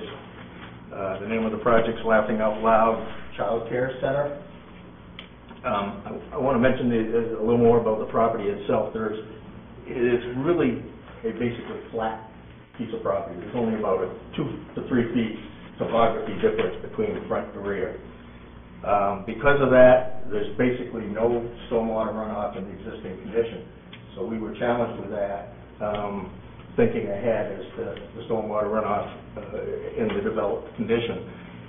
We have no, besides being in the sand and gravel aquifer overlay district, we have no natural features such as water bodies or wetlands or streams. We've done some test pits in preparation of on-site septic, because also, as the other properties that we heard, there's no public water and sewer available to this property, so we'll all be, those two, water and sewer, will be on site. So we did some test pits in preparation for septic design, and we've got we went down 10 feet or so in 10 different locations, and it's all sand. So that's good and it's bad. It's great for septic design, it's great for stormwater infiltration, but because basically all the stormwater now runs directly down into the ground, again, we're challenged with that in the developed condition. So, as mentioned, we have engaged Diane Maravito from Maine Traffic Resources, who has done some preliminary work, and pending this meeting, she's prepared to finish up her traffic study. But what she's identified so far, they've gone out and done traffic counts in this area, and certainly I think they're very familiar with the issues that the town sees at that intersection. First and foremost, and readily noticeable is, okay, where are we going to have our access to the site? As you see, as we're proposing, we are coming off the side road, Saco Street, and just as far away from the intersection as we can. We can't do any better job than that right there. We will have a fair number of peak hour trips, which happen to coincide with peak hour in the roadways, because we are looking at children being dropped off pretty much, rush hour in the morning, and being picked up in the late afternoon or early evening rush hours. So we've got a configuration and egress, single lane in, and it's been identified that it would be very helpful to have a right out and a left out as well, just to keep traffic moving absolutely as much as possible, egressing from our property. We've got property's 5,000 square foot, which is maximum allowed zone. We're looking at the building of 5,000 square feet. So it would be a playground area, fenced-in playground area for safety and security. We are looking at these three areas here are bioretention ponds that we're looking at doing some treatment. That's one of the requirements of being in the sand and gravel overlay district, is that we have to address, as if it was a DEP stormwater project, we have to address the quality as well as quantity. So quality-wise, we have broken up the proposed drainage areas into 3 smaller areas. Each one of those would be addressed by these bioretention ponds. We've engaged a professional landscape architect who's looking at properly with the proper plantings that would go in bioretention, as well as completely, of course, around the site as required. The stormwater, we're not looking at one large detention pond, essentially because generally with a detention pond design, you have an outlet and the water goes somewhere eventually. Well, again, we don't have anything running off site now, so we have to meet that condition in the proposed situation. So we were looking at underground chambers, basically the stormwater after it runs off the site through the bioretention ponds will end up in underground chambers, and 100% will be infiltrated back into the ground as the existing condition. We've identified an potential area for the on-site well and septic in this area. We're in the sand and gravel aquifer, you've heard me say that. We also have to do a nitrate study. Actually, we've had that done already, and things are looking really good as far as meeting the criteria in the ordinances for nitrate levels at the property line. We're far below that.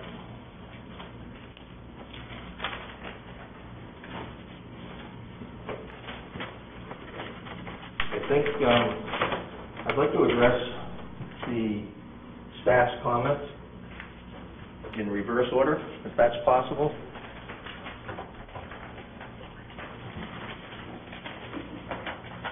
Starting with second page. I do in my glasses. So staff has noticed or recorded in item G that it appears that the disturbance is greater than an acre, which is in fact correct. So we will have to do a DEP stormwater permit, but only a permit by rule, because the actual amount of impervious as proposed is less than an acre. I think we're still going to be subject to the provisions of the town's post-construction stormwater infrastructure management ordinance, as Jay has mentioned. The parking ratio is F, moving towards the beginning of these comments. We're showing 32, so we were pretty close. I guess calculations by staff is 33. We'll make sure we have 33. The dumpster pad location differed from what I presented in your package between the site plan and the landscape plan. And, this being sketch plan, we're in the process of revising the site plan. I can tell you now that the dumpster location, our preferred location, is shown on, I don't remember which plan, but it would be this plan here, closer to the roadway, which I know might be staff's less preferred location, but we will ensure that we will fence that dumpster in with a adequately high fence and lots of landscaping. The reason I had it one time on one plan, and I think that's the one that was being referred to, we had it in another location, but it was adjacent to the playground area, and we had some concerns about that, not only from smell, but the very remote chance that, we have a dumpster fire or something like that. We really didn't want that next to, it does happen, I mean, rarely, but we didn't want any kind of possibility like that right next to where the children will be outside playing. So we'll take care of it with adequate landscape, and we'll probably end up in the location we show now, unless we hear from the board with strong suggestions. So D is just screening the propane tanks, which we will. C mentions that there's a possibility that we might be able to reduce the amount of impervious through a redesign of I guess mostly probably the secondary exit. I didn't mention that.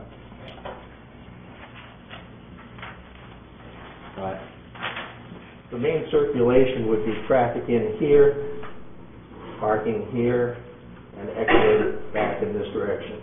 Okay, but now we anticipate that a number of children will be dropped off by a bus, a small bus. A bus can't turn around in this parking lot, so we're looking at the circulation for a bus, basically making this loop and coming around here. There may be an opportunity for us to shorten this area here back and bring it back into this exit. Maybe take these parking spaces and extend it up here a little bit. And then in that case, this would only solely be a bus exit versus some additional parking. I was looking at that as employee parking. So if any members have comments on that, I'd like to hear them. B, moving up to the top of page 2, It was identified that in this area, and in the future, there may be sidewalks in this area. There's adequate right-of-way on both County Road and Saco Street, for the most part, for a sidewalk within the town right-of-way. That's not the case right here in the corner. The property line is almost at the pavement in this corner. So what we're proposing to do to address this concern is that we will provide a diagonal, for lack of a better description here, a diagonal easement. We'd like to propose that to the town, have it available to the town, at which point, if and when the sidewalk is constructed, that they'll be able to utilize that corner of the property for sidewalk construction. So, if I can just jump up to traffic concerns next on the first page and save the architectural and the historic for Katie and Jim. The traffic, as identified, so this intersection gets pretty bad. It depends on what time of day you're there, obviously. So we feel that Maine Traffic Resources understands the issues going on at that intersection. I think they have a real good handle at the traffic that we're generating, and I believe they've made some early comments, and I included those, that they're not anticipating a significant difference. There will be some movements that will change in their level of service. I saw some early numbers that one or two movements actually got better. That's to be seen in the traffic study, which I know will be reviewed by peer review, I'm sure. So we'll include a full traffic study as part of our formal submission. And with that, I'd like to turn it over to perhaps Jim first on the architectural. Okay.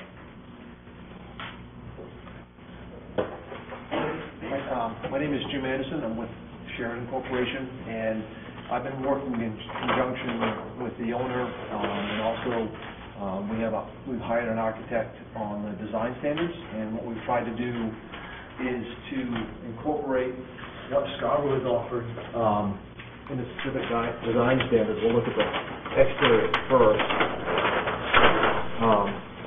and more specifically, because it is a corner lot, it requires more architectural detail on both Saco Street and along Route 22. So what we've tried to do is to incorporate those standards and what the owner feels is the desired look for the schoolhouse, with a vinyl siding similar to a clapboard siding, steep pitch roof, adding an accent to the main entrance to the building with some brick veneers, and then also along.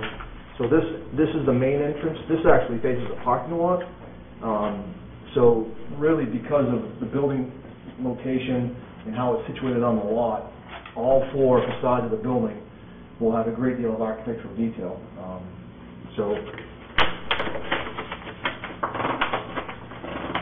And this end here is the narrow end of the building, and this faces Route 22. And these doors are access out of the school classrooms. And again, it will have a porch along this entire end wall with a sidewalk, which will allow access out of the classrooms in the event of an emergency out to the parking lot.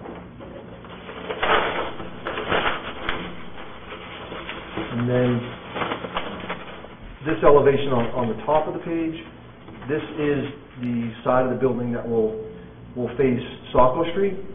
And what we've done is incorporated a few false dormers along the roof line, and we're showing a cupola, but that's just, I think we're going to get away from that design. I think we may end up with some other detail to help break up this long roof line here as well.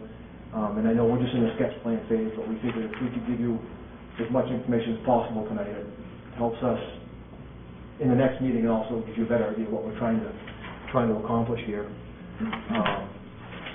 So the look and feel of the building, we're trying again to incorporate what the town requires and also the owner's requirements. and also keep the construction costs on an affordable level. And we have a rough floor plan that we've developed so far. I don't know how much we need to get into this tonight, but this is all based upon the design criteria for daycares and the number of children in the school, and that's all based upon what the current state and federal code requires. So really, that's what I've got for the architectural details. Again, any input you have tonight would be great. See if we're headed down the right path in regards to what you folks are expecting. Would be very appreciated. So I will have Katie discuss the historical issue on the house and site.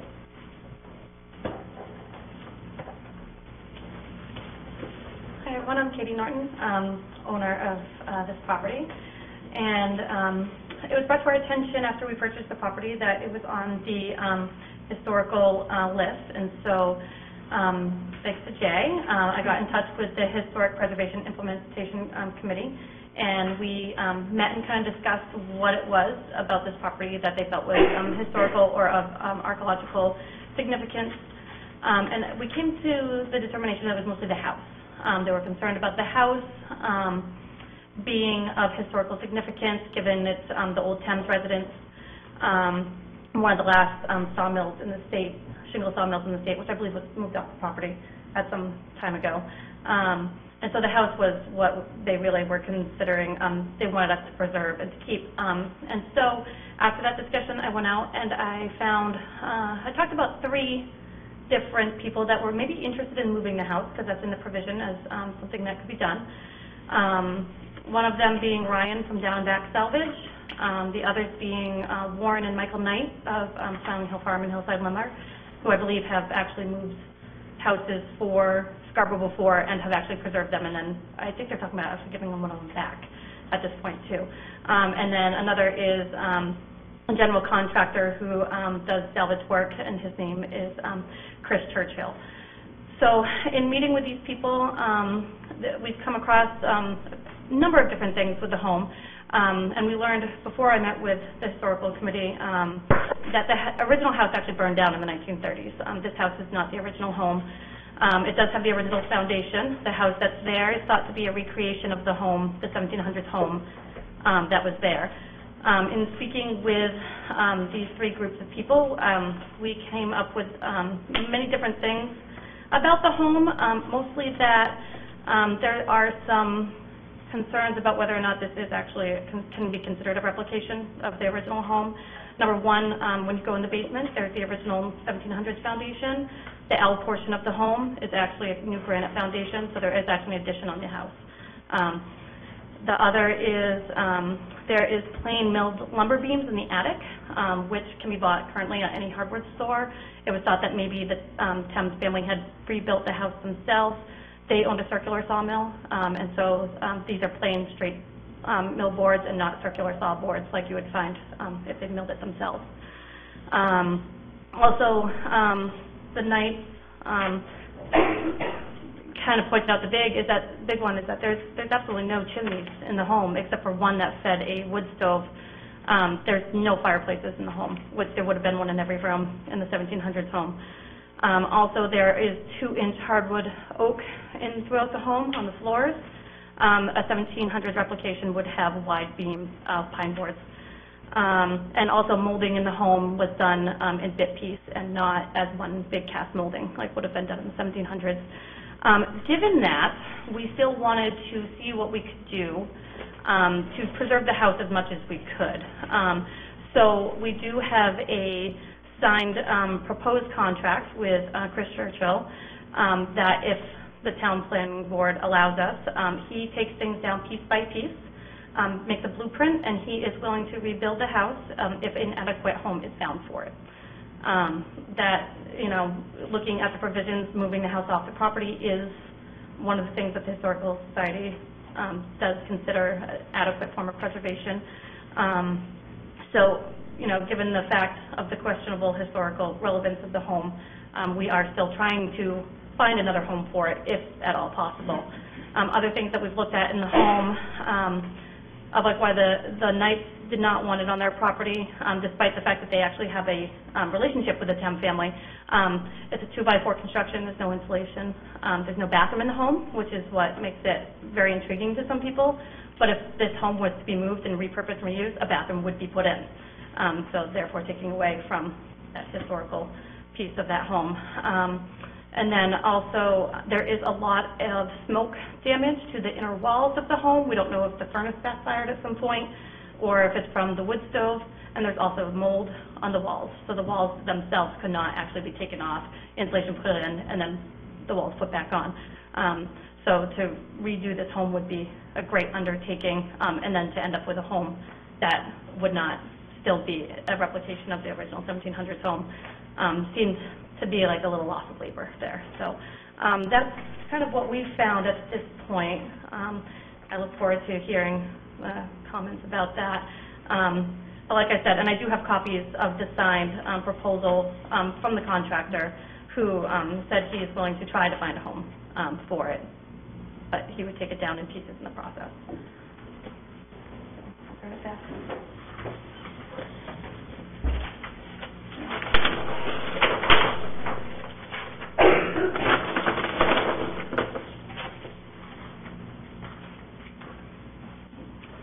So with that, that's our presentation. Be happy to take questions and love your input. All right, thank you. We'll start down at this end this time. Rick? I have a few questions.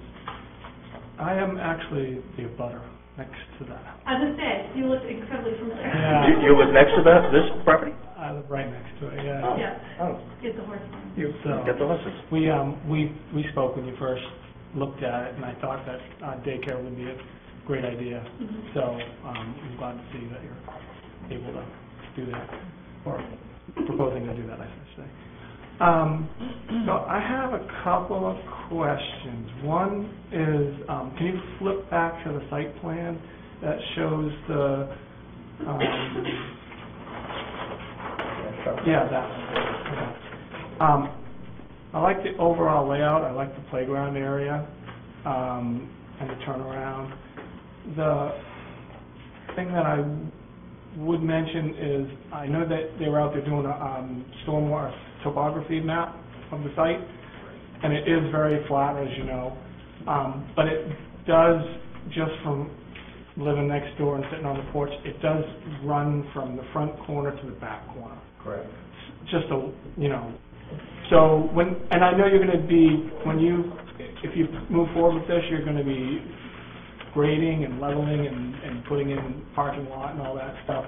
So I don't know if the positioning of those stormwater chambers in the back, how that plays into things, but I would say that once you get all the, you know, as you grade it and get everything laid out where you want it, I would try to put those where they're most effective. There's a little hill actually in that back corner, but it's kind of like one is right in the lowest spot and one is in a little bit higher I think this spot. is about the lowest spot right It here is. from the It is. topo. We're going to have less running off in the developed condition than exists. Yeah. Because we're going to, as you can see, right now we're proposing this to all be, you know, in its natural state. We're going to save as many trees as we can. So there'll just be, instead of this whole lot, what little does run off over here, like I said, that doesn't sink into the ground. Right. It will just be this in the future. What this is going to be is underground storage to take care of the volume of water coming out here. That's what I thought. And then she's an expert in stormwater, so when we get to her, she will. I don't have to. I know she's going next up. She will take care of it fully. I learn something new from her every week. Yeah, we don't have the luxury. Every There's a couple 3 of weeks. storm drains even in the street, but we don't have the luxury of tying into those like most sites would because nothing goes there now. Right. Okay. Yeah, I would just like to see when you get it all done, just keep in mind that it's flat as when you, even if you grade it a little bit, you change it because it's so flat. You know what I mean? Okay. And then the other thing was the septic systems. I kind of like where those are because it's a good spot for those. We want them as far away from you as possible. Yeah. I'm sorry. I asked Jay, I'm still part of the planning board, I have nothing to gain from or lose from this, so I'd like to give my comments. Where the septic systems are, though, you're gonna have like, you potentially could have 100 kids there. I know you said you only could put a license in for 75, but, you know, that's a great spot for daycare, so you might have some pretty high demand for your services. So I would just, obviously you'll have the septic design for that. I'm not concerned about that, but I would want to see it for the maximum number of people, which I'm sure you're going to do. And I guess the other thing is just, you know, you have to be cognizant of the fact that you're in a aquifer overlay area, and you have to take all that into consideration when you're, because my well's not far from your well, so.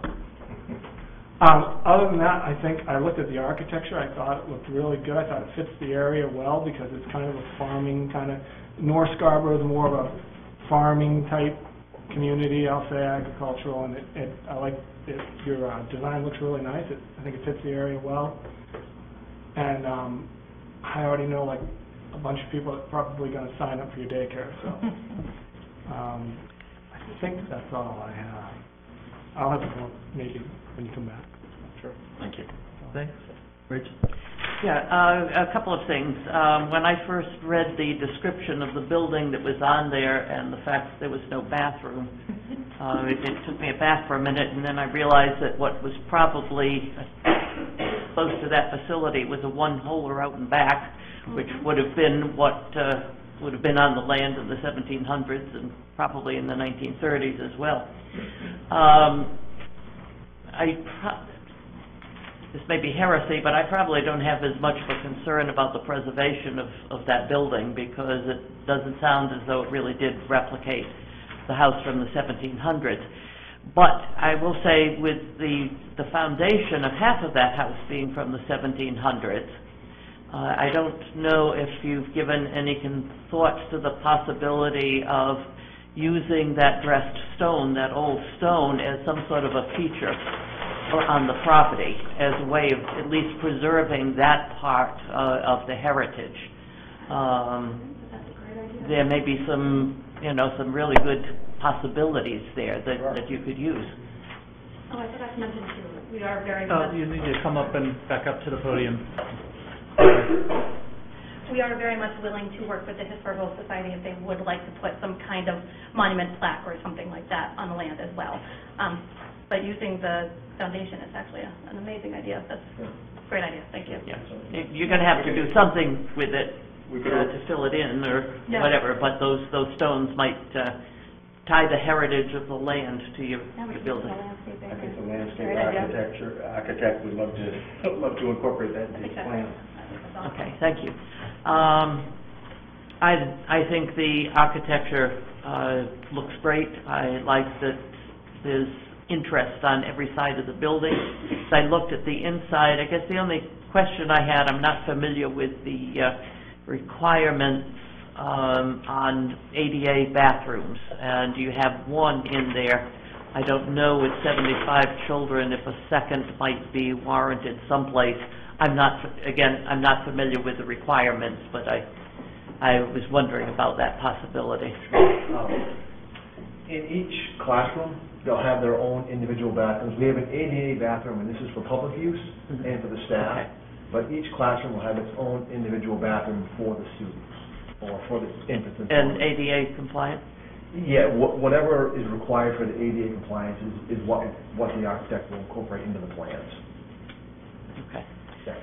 And thank you. And one other question on the location of the dumpster. It was shown on two different places. Right.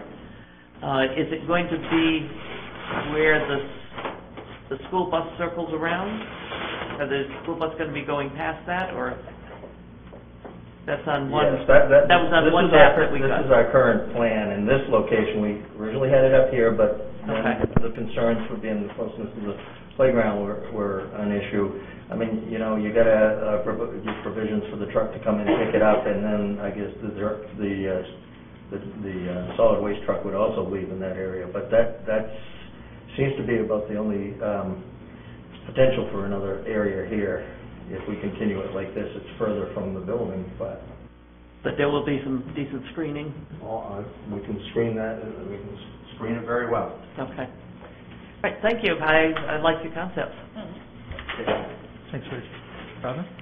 Yeah, Katie, you did a great job conveying the historic communications with the National Historic Implementation Committee. And I guess my question is for staff, Jay, do we get a summary from the committee of that, or were you in the loop on that? So I was at the initial meeting, and where, there isn't a formal application to this point, the committee hasn't provided a formal recommendation, but as I sort of said at the outset, my inclination would be, and unless the board tells me otherwise, would be when we do receive a formal application, like we do with other peer reviewers, and we've dealt with the Conservation Commission in the past, and others, would be to send this directly to the Historic Committee and ask for their recommendation and input for the board's consideration. And the reason I'm asking is because I tend to agree with my colleague to my right here, that the findings don't find it of real high value, but I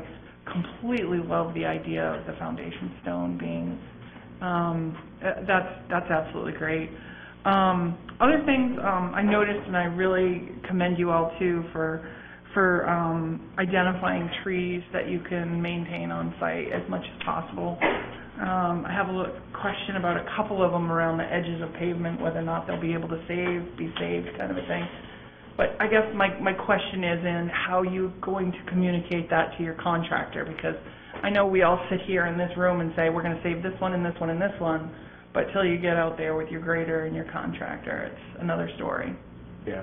Well, Sheridan Corporation is the contractor. Great. Okay, that's what I wanted to We're not the so we've got that extra close bond with our site. We don't do the site work, but we sub that out. But it'll be like a GC. Jim and I personally will be involved with that. Jim's project manager, and I'd be the site engineer.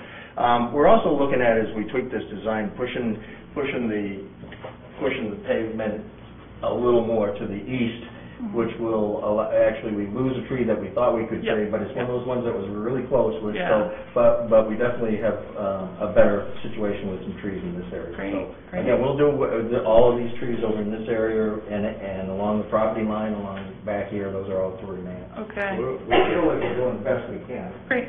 And here they come, the stormwater questions. I know you said that you're going to get a PBR, but with an infiltration gallery type thing that you have there, does that lend itself to a PBR? I mean, you don't have to answer it now. I'm just wondering, or whether or not you need to have the biofilters lined or anything like that, because you think you got your drinking water well not too far from where your infiltration gallery is, kind of a thing. So I'm thinking.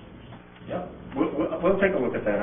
Honestly, I don't think we've turned over every stone with regard to that, so that's good. That's good input.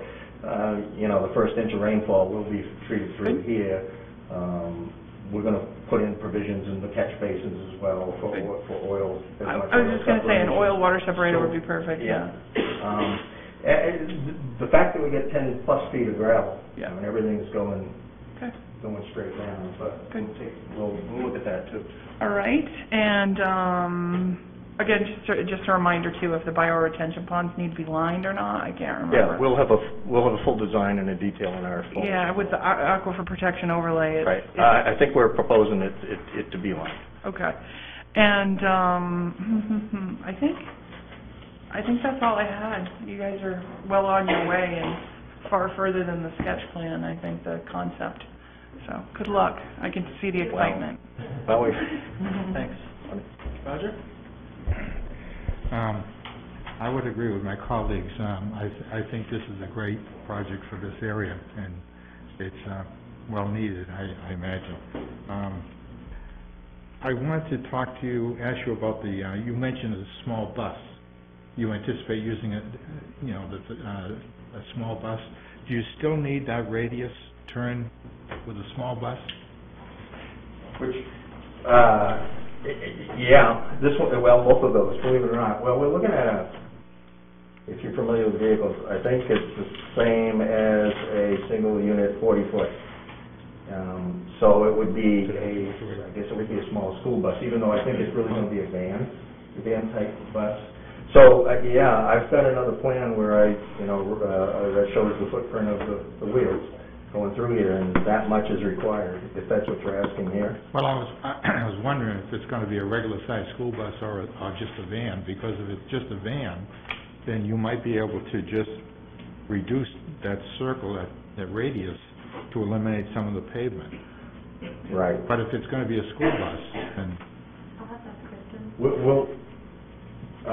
We're going to, Katie's going to have she'll be the landlord, there'll be another entity actually operating the daycare, and I'll get that question answered. okay, Because they know more how the children are going to be dropped off other than by their parents, right? okay. We'll make it as small as we can. We don't want Sure, to yeah. put pavement down that we don't need to. Sure. I think it's a good idea to take advantage of the stone foundation. I'm just kind of curious, do you have any sense, does the Historic Society consider the building historic? They do? Okay. What happens if Churchill can't find somebody to take it? What are you going to do then? Still own it at that point. Okay. He's going to move it off your property, though? Mm-hmm. Okay. So Roger, if I just could come back to that point, I mean, I know the planning board really hasn't dealt with the historic preservation component too much. I think the one project we've dealt with was the Southgate House, where Vesta is doing some multifamily, and they were preserving it, and really, there wasn't a whole lot of question came up other than, I think, of the porch was that part of the original. But be that as it may, with this one, where the applicant is really not proposing to repurpose the existing building and has at least begun to articulate that it doesn't have usefulness for what she's looking to do. What the ordinance really talks about, and I can dig out the precise language, but really talks about ensuring that the applicant has given every due diligence to preserve the building, either on-site or to relocate the site. But ultimately, it's up for the planning board to sort of decide, where does it go? But I do think, again, the historic implementation committee, preservation committee will have their recommendations and thoughts in terms of the site. But I just, want to put that out there in terms of, Ms. Norton has sort of done what she's, thinks she can do with it, and I do think, if we do look forward to moving forward to a relocation or removal and rebuild, maybe some further documentation about what that looks like and how that occurs. And I don't know what the answer is right now, but, just something to... Yeah, and I'll briefly jump in to piggyback on that to say that I agree with Jay's recommendation mentioned earlier that we have the Historic Committee provide us with a more formal kind of assessment and memo along the lines of what we get from Conservation Commission and so Sure. forth. And that, it's also want to make the point that having that committee designate something as significant and, has implications for our process in the ordinance, but it's not the same thing as suggesting that it's on a national register or, an official landmark or something like that. That's not at all to say that it's not significant, but I think that's an important distinction to make because the... Council designation. It may be designated by the council, and that has real implications that we need to take into consideration, but there are different sort of levels of it, and so I think that would be one thing that would be helpful to get a little bit more of a formal Okay, sure. assessment of. Okay. The only last question I have is I noticed on one of your plans, at the corner, you have a tree and a plaque to remain. What is that? What's the plaque? I think Katie knows better than I do. The plaque is actually to the Knight family Okay. from the Thames, because I believe the property was originally owned by the Knights and sold to the Thames way back. So they did have a relationship with the family. It's going to stay. That's on our property, on Katie's property, and we'll put an easement around it, or we'll otherwise protect it. There is a tree that's been planted with a plaque on the rock. We'll protect that. That's on that corner. I might have read it in there. Yeah. So that's about where we're offering an easement for the sidewalk construction. Actually, the sidewalk would run right in front of that. No, I think it's going to be a great addition to that neighborhood, so looking forward to seeing more of all that. Thanks, Roger.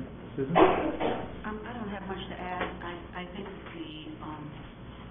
it's to the town's credit that this much concern is being given to the historical value of this property, and I trust that the Historical Society will come up with what they feel is the best plan.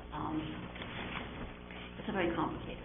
I mean, I spent a bunch of time on the telephone with the Historical Society trying to figure out just how do you determine the value of this particular building. And I think that moving it may be the answer, who knows. But I am reminded about what happened when we did the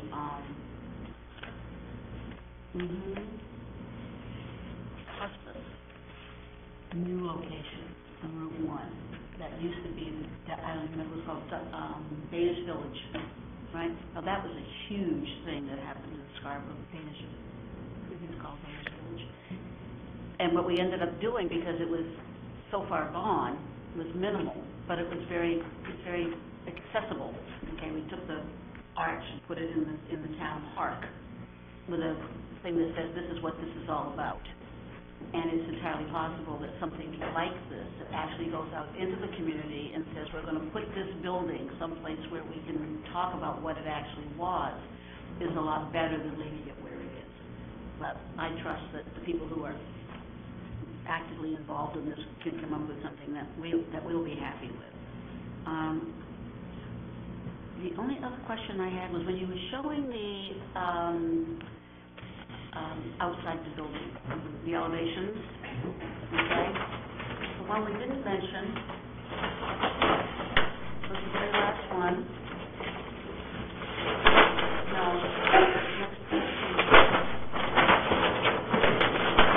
okay, the one at the bottom. Where does that face? This will face the playground. Playground. Correct. Okay. So these are the doors Is that that coming down Saco Street? Is that what I'm going to see? No, this is what you'll see on Saco Street. Okay, and as I'm coming down 22. 22 County. Right, so Okay. this is the end. I'm just doing this because we're really big here on, what you see as you drive by. And when I first saw that last elevation, I thought, well, that's pretty boring. But if I was a kid playing in the playground, I probably wouldn't care. So I guess that takes care of that problem. The traffic analysis, I'm looking forward to seeing more about traffic analysis, and not right now. And I would like us to, I'm not sure where we ended up with the internal circulation design to be more compact to reduce the amount of impervious surface. And if there is anything that can be done, I mean, this is just talking time right here. I'll take a look at it. That would be great. Other than that, I think we've covered everything that concerns me. Thank you very much. Thanks, Susan. And before I forget about it, I'll pick up on your last point. I think the homework to clarify what sort of vehicle might be used for drop-off and pickup relates to that, at least somewhat, the extent to which the applicant might be able to reduce the amount of impervious surface there. So that'll be something we'll look for next time. Yeah, I won't belabor all the points, but as my fellow board members have indicated, I think you're definitely off to a good start, showing a lot of sensitivity to the Aquifer Protection Overlay District, and I think it was a helpful overview of the site topography and your stormwater treatment approach. So that's definitely off on the right track. Look forward to seeing a more formal traffic analysis, the results of the sort of more detailed stormwater planning and the nitrate plume analysis that you mentioned. I think it just come in and was looking promising, so we'll look for that next time. In terms of the architecture, I think it's definitely promising. I personally would welcome the removal of the cupola. Sometimes there are mixed feelings about that, but I think you can certainly achieve compliance with the design standards and that look without having to plop that on there. We've already thought about that, and that's probably the way. Sounds like you're ahead of me on that, so that's good. I think sometimes people think that the town requires that people put Stick words those on on. things, just so that they have the New England vernacular. But it sounds like you're taking a thoughtful approach to that, which is great. And along those lines, it would be helpful for next time when you come in with a more fully developed plan set to have at least one perspective rendering that would show the view of maybe that corner of the building from the Saco Street intersection. And then make sure that the rendering or renderings that would include the dumpster enclosure, in that proposed location, that be clearly shown so we have a sense of what that sight line is and what that screening would be. I appreciate your dilemma there and desire to keep that away from the playground. Absolutely. Yeah, I think, I do want to thank you for your comment on the potential for a diagonal, as you described it, a diagonal easement across the corner for future sidewalk placement. And again, that's having to sort of think ahead because we're not quite there yet in terms of having an actual sidewalk network, but that's something that some of us feel pretty strongly about, so I appreciate your willingness to consider that. Beyond that, just reiterate, I talked about it briefly before, but on the historic preservation front, I think, first I do appreciate all the effort and thought that's clearly been given to how to approach that and how to preserve something one way or another, and there are multiple options there, it sounds like, and I just want to reiterate that would like to see a more formal kind of memo from the committee. I know the chair happens to be sitting here tonight, so thank you for that, and then we can kind of factor that in. Yeah, we'll definitely meet once or twice more and get their feedback. So I have one quick question. Sure. If I may. I haven't presented before Scarborough before, so I'm not sure this answer. Would it be best for our traffic engineer to attend the next meeting? Will you have questions? Do you think, what's the normal procedure usually? Does the traffic engineer attend? And, will you have that kind of direct question? Do you think? There's certainly, you can speak to it. Or should we wait to see what the peer review is? I think if we see the study, I think, go ahead, Go ahead. No, I was going to say, yeah, I think largely it depends on the complexity and the nature of the analysis and what our peer reviewer and staff review. Yeah, I didn't know that was a loaded question. We'll continue to discuss. Okay, right. Yep. I'll get feedback from you later. Yeah, I was just going to say, staff does a good job of sort of vetting that stuff and determining whether that's something that's helpful. So, great. Anything else from us at this point? No, great. Thank you so much. Thank you.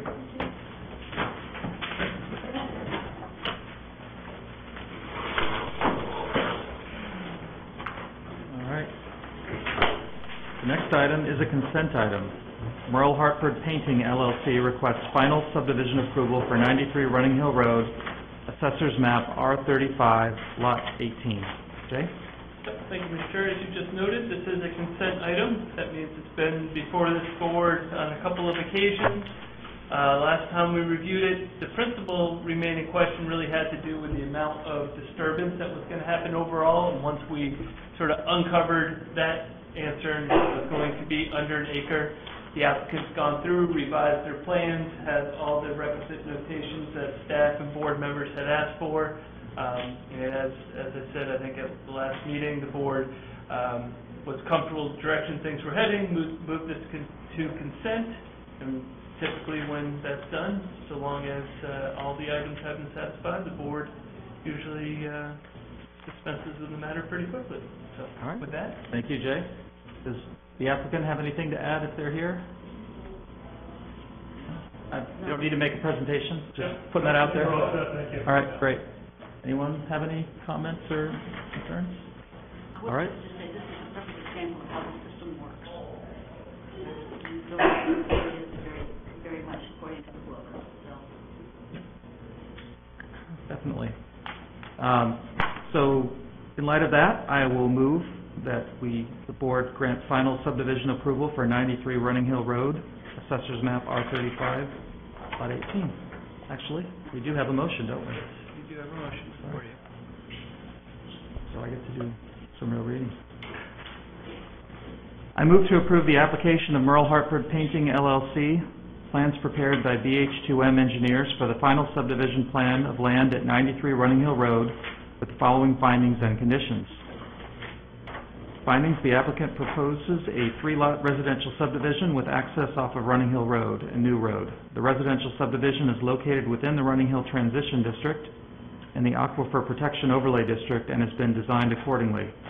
Based on review of the materials submitted, I find that the subdivision meets Section 4 and 6 of the subdivision ordinance, ensuring that the development meets minimum standards for the protection of public health, safety, and welfare with the following conditions.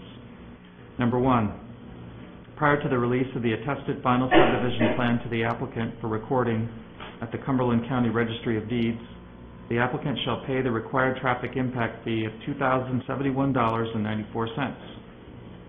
Number 2, prior to the issuance of a building permit for Lot 2 or Lot 3, a detailed site grading plan shall be submitted for the applicable lot. Grading plans to be reviewed and approved by the town engineer. And number 3, prior to the start of work within the public right-of-way, the applicant is to secure a road opening permit from the Public Works Department. Have a second? Any discussion? All in favor? That's unanimous. Thank you. Thank you. Thank you very much. Thank you.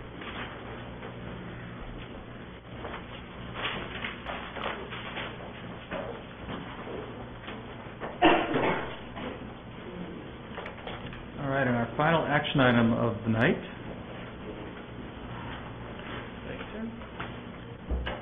JDR Trust 2 requests a site plan and subdivision plan review for a mixed-use development at 25 Plaza Drive, Assessor's Map R58, Lot 32M. Mr. Chair and staff, I need to recuse myself, as staff under my direct supervision will be working for this applicant, so Okay. I'm going to excuse myself. Thank you for letting us know.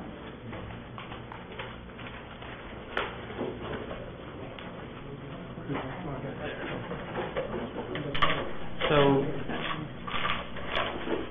makes Rick a voting member if we get to that point on this item.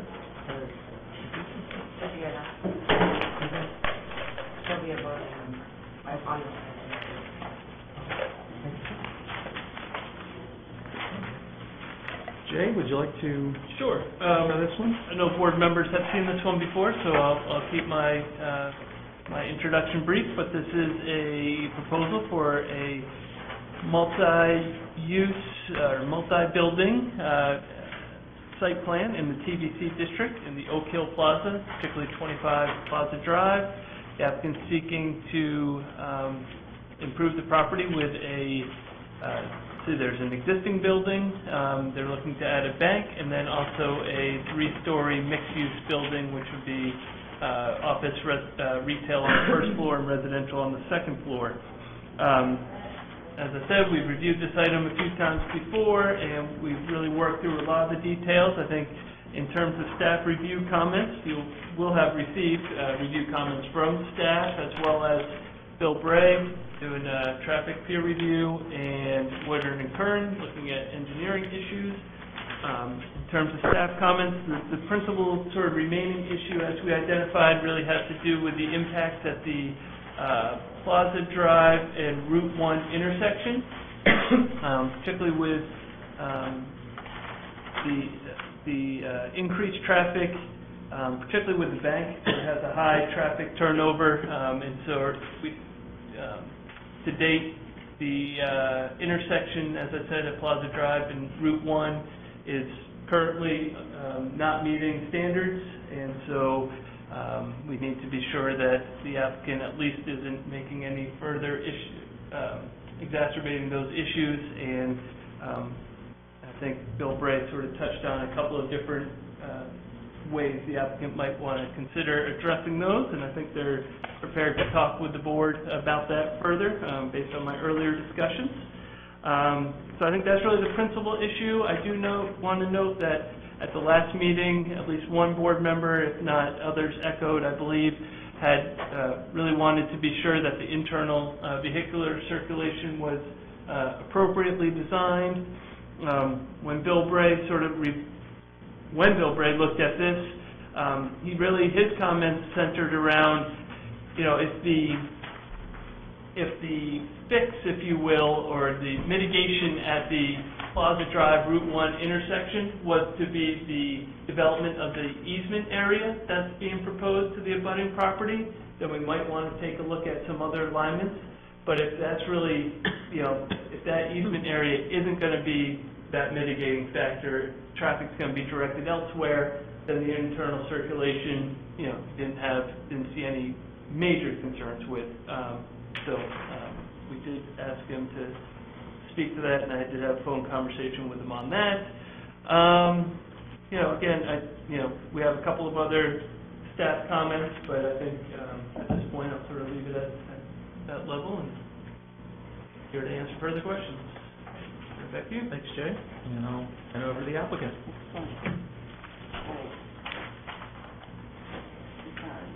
So thank you very much. I'll try and be really quick. You guys have had a long night. So just to kind of orient everyone for the rendering, I do have, Steve Berg here from JDR Trust, and I think he'll be able to answer any questions you might have on the easement and traffic, and I'll try and answer a few myself. So just to orient you, this would be Plaza Drive. We're leaving the bird's eye up so you can see it more in context. The bank with its drive-through, the renovated courtyard building with the new facade, and the proposed multi-use building. On-street parking is shown. We're showing the improved sidewalks and circulation, and then I guess now combined. Noise on it.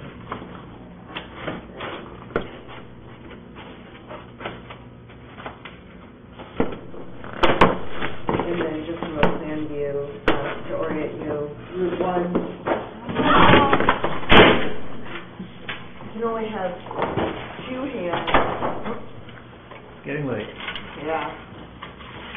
The full agenda.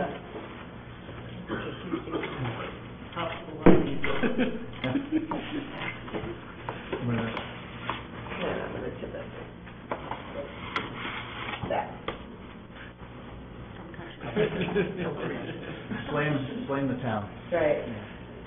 So just to orient you, Route 1 here, this is the Plaza Drive entrance that we're talking about. The new improved sidewalks along Plaza Drive, on-street parking, as we talked about from our site walk last year. The three-story multi-use building here, bank and the drive-through, the easement area for future connectivity that we had talked about previously, and then the courtyard building. So if possible, I'd just like to maybe move on to questions. We've talked about it a lot, I think, over the last year. I think you guys are probably pretty familiar with the project. Okay, sure. Thank you. Roger, would you like to kick it off? Right now, I'm going to talk about the connectivity with the other. I'm sorry, the I'm sorry. The connectivity. When we did a site walk, we were talking about, let me get my bearings here. Is it Oak Hill Drive? Plaza Drive? Plaza Drive? No, Oak Hill. Plaza Drive is Yeah, one Oak Hill. McDonald's down. Oak Hill Terrace comes up from the post office area and intersects. Right. And we need a mic. Sorry. And we discussed. I don't recall any discussion, and maybe there was a meeting I missed. Okay, but I don't recall any discussion about having a right of way at the extension of Adams. So the right-of-way, the right-of-way, it's not a right-of-way that we're proposing. You mean Adams here? Yes. Yeah, we're not proposing any thoroughway here. There's a connectivity easement for future connectivity. Well, that's what I'm talking about. Right, so what we had talked about, if you remember at the site walk, we looked at it, there's over a 5-foot grade change from this point to this point. It's a connection that can't be made. So you would essentially have a ramp that was so steep that you couldn't make the connection. It's also a wetland through there. It's a what? It's a wetland. Oh. through there. So we had talked about it on the site walk, and then at the very next meeting, which would have been January, that we came back, that's when we started showing the connectivity there, because we've been working with staff to try and find the best connection point, and from the back property line, this represents the best opportunity for future connectivity. And that would go right into where Pat's parking lot is. Right, it actually goes in, right now it goes into 3 propane tanks at the back of Foley's property, but it's, in terms of alignment and the best opportunity to connect, on this property is right here. I think the idea is that that's not a connection that's going to be made with this development, but really what it's setting up for is when redevelopment happens on the abutting property, that interconnection could possibly be made. So it's really down the road. No, I understand that. I'm just wondering how much of an improvement that connection is going to make. And I understand there's more of a problem going through the Oak Hill Drive, extending that, but maybe the rest of the board. I guess that was a meeting maybe I didn't attend when he had the discussion about. Was the consensus, that's where it was going to be? Okay, all right, then I won't belabor that thing. The other thing is, I actually, I go by the place all the time, but before tonight's meeting, I purposely drove through there again, and I drove out right where Walgreens is, to go out that way there. And I just wanted to mention to you the sign there. There's a sign that says right turn lane only, right after Walgreens on the Route 1. Okay. All right? And hidden behind it is no left turn. So that could be a problem with cars going out and trying to make a left turn, because you can't clearly see no left turn sign. It's just like a housekeeping thing, okay? I don't know. I think it seems to me, reading over this, that entrance to Route 1 there is still going to be a problematic situation. I don't know how to resolve it. I'm not sure that I agree that the extension of Adams, ultimately would solve that problem. Otherwise, I like everything about the project. I think it looks good. Thank you. Thanks, Susan. I'm falling apart here, so I'm asking to go next. A couple of things that basically is coming along very nicely. I'm looking forward to seeing this done. By the way, yippee for the new sign on Route 1. I mean, I lived long enough to see that happen. Yes, sir, go for it. And it's going to be as nice as the one that's up by, Walgreens. I keep on saying Walmart. I know it's not Walmart. That's very exciting to me. I think the biggest problem still is what to do with Route 1. I just don't know how much it's going to be resolved by anything that we can do design-wise with what's happening here. I trust the people who understand traffic a heck of a lot better than I do, because I live on Blackwood Road. So I come down Route 1, I go south on Route 1 all the time. And the entrance from Route 1 onto Plaza Drive right now is a piece of cake if it's not rush hour. When it's rush hour, it already backs up to Hannaford Drive. And I don't think that this is going to create that much more of a demand that it's going to be, gridlock. I don't think that's going to happen. But I do think that something has to be looked at in terms of, there were so many different suggestions of how to deal with that in terms of material, and I don't have the knowledge to understand engineering-wise the best way to go. But I do think that prohibiting all left-hand movements to and from Plaza Drive with construction of a raised delta island in the throat of the Plaza Drive approach to the intersection is something to be really considered. I mean, that alone will help, just no left turn out, no left turn in. But it's going to be done in such a way that people can't cheat. I mean, feel free. Well, again, it's one of those Yeah, I'm not a traffic engineer. I don't pretend to be one. I don't I'm a either. practical person. I've been on this property for over 30 years. I know. There's times a day when you can make a left turn out there without even stopping, because I've seen people do it. And I don't recommend it. What we've talked about and gone back and forth with, because I think one side you get engineers that'll overkill the design, and then there's other ways I think they're simpler, like at least try things first before you over-engineer it. And we're willing to talk about no left turns out of Plaza Drive. It's a big concession, I believe, because again, I don't feel the problem exists 24 hours a day. There's limited times a day where it's a problem. I've read a lot of traffic engineering reports, and getting two traffic engineers to agree on stuff a lot of times doesn't happen. So that is something we're willing to consider, because from a practical standpoint, I think it does solve a big common problem. I mean, especially for people who want to make a right turn going south. So I think we can accomplish that with signage. I've discussed it with Jay about trying that approach with some hammer over our head to say, if this isn't working, come back. I like there's that. plenty of ways to deal with that without, because I think by making no left turns in the property, I think you're going to create a lot more problems in other places. Well, you see, that's what I like about what you just said, is try the simple answer, and if it doesn't work, have it very clearly stated that we have to look at it again. Yes. Because we don't know. We're very comfortable with that. I'm comfortable approach. with that as long as it gets written down somewhere.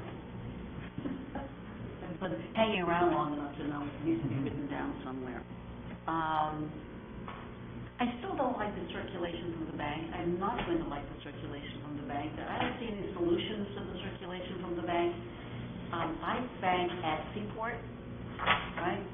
Yeah. Okay, so you come into Seaport and you gotta immediately go, you only can go right, and you go right through the parking lot, and then you take a left, and then you go, it's like, seriously, it's a little bank, it's a little hassle, it's not a problem. But this is bigger, I don't like it. If I were going to be entering into this bank off from Plaza Drive, as I look at the drawing, right hand side, so I come in and I go to the window. So are you coming in the That's one-way going entrance? that way, I'm Yeah. going to go to the window. Okay. Okay, so I'm not going to park, I'm going to park. I'm going to go to the window. Now, in order to get out, I have to go through the parking lot, right? Yep. Let's go through the parking lot. And that's a pretty good-sized parking lot, I mean, how many? It's about 10 spaces, maybe 12 spaces. Yeah, 12 spaces. The other alternative is to go all the way behind the buildings and go through another parking lot to come out further down Plaza Drive. To me, this is, I don't know, maybe what I'm asking for is some kind of, I don't know what I'm asking for. I guess I just have to say I don't feel comfortable with it, but I don't see any solution to it. I don't see anything else that can be done. Okay, moving right along. By the way, thank you for the changes that you're making I appreciate you bringing these in. I was absent when they were first given out, and I really like the changes that you're making to the existing building. Thank you. It's going to be very much a nice update. What was the other one? I guess if I maintain this traffic, banks are, and I said signage, and, phasing.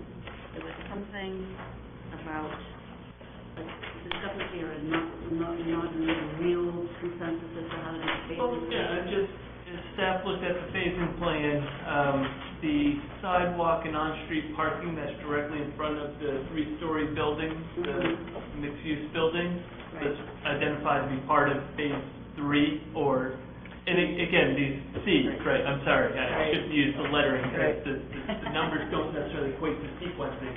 But as staff looked at it, it seemed to make sense to have that on-street parking and that sidewalk as part of that building and that phase. We're in agreement with that. Are you? Yeah. Okay. Originally, when I did it, I assumed the bank would go first, but I didn't want to prioritize it, so I thought the bank would go, and then all the improvements would go, and No, but we would tile that, some of this stuff in here gets built, the sidewalk and the on-street parking will go at the same time. Okay, and then, because when I'm not a landscape person, I'm a design person, the signage going to be similar to what you've got going now, like on the building? Are you going to have any freestanding signs? Yeah, there's freestanding signs in the application packet, I believe. And I believe they're on the drawings as well. Actually, now I gotta orient myself. That's why I'm talking now, because my brain is definitely... So in tab 4 are all the freestanding signs. I think, Susan, you're referring to for the actual property itself. Yeah, property. Oh. Yeah. Okay, now, these I Yeah, not the wayfinding signs. Right. We've been trying to limit those as much as possible, and we've been very selective, like with the newer building, we put it 10 Plaza Drive. We've tried to have building identification numbers, obviously for people to find the buildings, and then we've pushed back a lot of the tenants and trying to reduce signs. I mean, I think if you'll drive by that building, you can see the type of signs, and I think we just have to come back, for a modification or something if we... Is there a way that we can get involved in that at the planning board level, not the planning board, but the planning department level, in that if there's going to be, what you're doing right now, the concept of how you're doing it is, I think, really great. Thanks. But if something comes up where you have a tenant who insists on doing something different, kind of just get approval from staff or... Yeah, that's not a sign? Yeah, I mean... Pardon me? Are you talking about for freestanding sign? Is that what you mean? Yeah, freestanding, if they just want to plaque on the building, what they've been doing now is not really a problem, but we're adding a bank, and banks are really big on wanting good signage, and we don't know what's going to go in the other location. I think a monumental sign would come back anyway for... They would have to get a sign permit at a minimum, and typically then the code officer, when they get a sign permit application, brings it to planning staff's attention, and we say, yes, this was approved, or no, this hasn't been approved, let's take it on board. I'm very happy to do this. I mean, I started the signs and I'm ending the signs, but I am going to be picky, because don't go back to my hat for landscaping. Landscaping is fine, no problem, except that, what the heck is a ZF? Zelkova? What is that? A Zelkova is, it's like an elm. Like an elm, but doesn't get too terribly tall, elms do, so. Yeah, Zelkovas can get quite large. Okay, and then up in the far left-hand corner of this landscaping plan. Yep. There's something that is called a TC. Are you sure it's supposed to be a TO? Because I don't see any TC anywhere. Oh, you caught a mislabel. Those are lindens. Yeah. I just want you to know that I actually do look at these things, Yep, you caught a miss. Okay, I'm done. I'm very happy. Thank you. Thank you. Thank you. Rachel? Susan strikes fear to the hearts of folks with their editing prowess there. I have some of the similar concerns that have been raised in terms of traffic and in terms of the circulation. I'm not sure we're ever going to solve the traffic problems with connection to Route 1. In the winter, you can turn left without a problem. In the summer, you can wait for a long time to even turn right. But I think trying something and seeing how it works, and then if it doesn't, kind of going back to the drawing board is a good way to go. I do want to commend you for what I see as a fully integrated parcel there as part of a community, with the bank and the changes to the existing building and that new building there, seeing it as you've got it portrayed there and on the sketch plans. I think I like it. I think you've done a good job, but still a little worried about the circulation in back of the bank. But I don't have any suggestions for what you can do about it, so thank you. Thank you. Rich? I think you did a good job. It's a lot of work. I was trying to figure out how you loaded and unloaded material like into the retail space, but I think I found a little picture of the truck that shows that you can park a truck out back and still drive by. Right. There's all the little individual entries in the back. Right. Yeah. I kind of anticipate people are going to drive back there and out this way. That's just, I think, what I would do. So maybe I think everybody will do that. But it's going to be somewhat limited. There's not going to be people coming in and out of those doors other than to... No, I mean, the tenant mix that's there and historically been there, it's been almost no retail. It's all pretty much professional service offices. Okay. So there's not much loading in, Right. other than people kicking their trash. Yeah, I think you did the very best you could with the space that you have. So, and I think Susan's pretty much covered the evergreens, so. I don't know anything. I don't have anything negative. I think it's good. Thanks. All right, so I don't have a ton to add. I think clearly the big headline or takeaway from this is that sort of I think what is now an understanding about the kind of iterative approach to the traffic movements with the no left turn out and sort of see how things go. There are certainly some other issues and details to work through, some of which have been raised and some of which are in staff comments. I'm glad we got phasing clarification. I also commend you for the work you've done to kind of pull all this together, and I think it's certainly going to be an improvement to the existing building and to that area in general. And I'm, as much as, you know, the additional activity raises concerns about traffic and traffic movement, I think at the end of the day, it's certainly a good thing that this area is going to be more activated internally and that you're sort of filling that in. I know it's been a long process.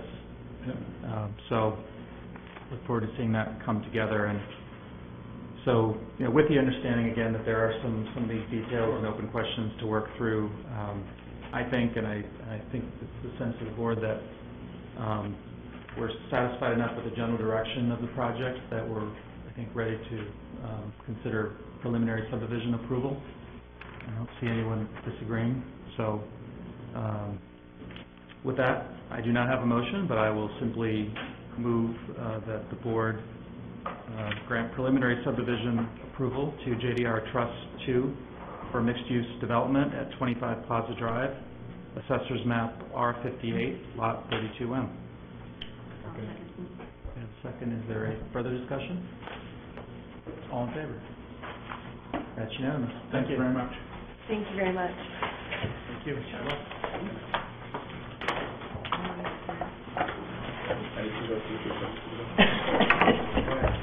Do we have a staff report, Jay? Yep, I have two things to report on.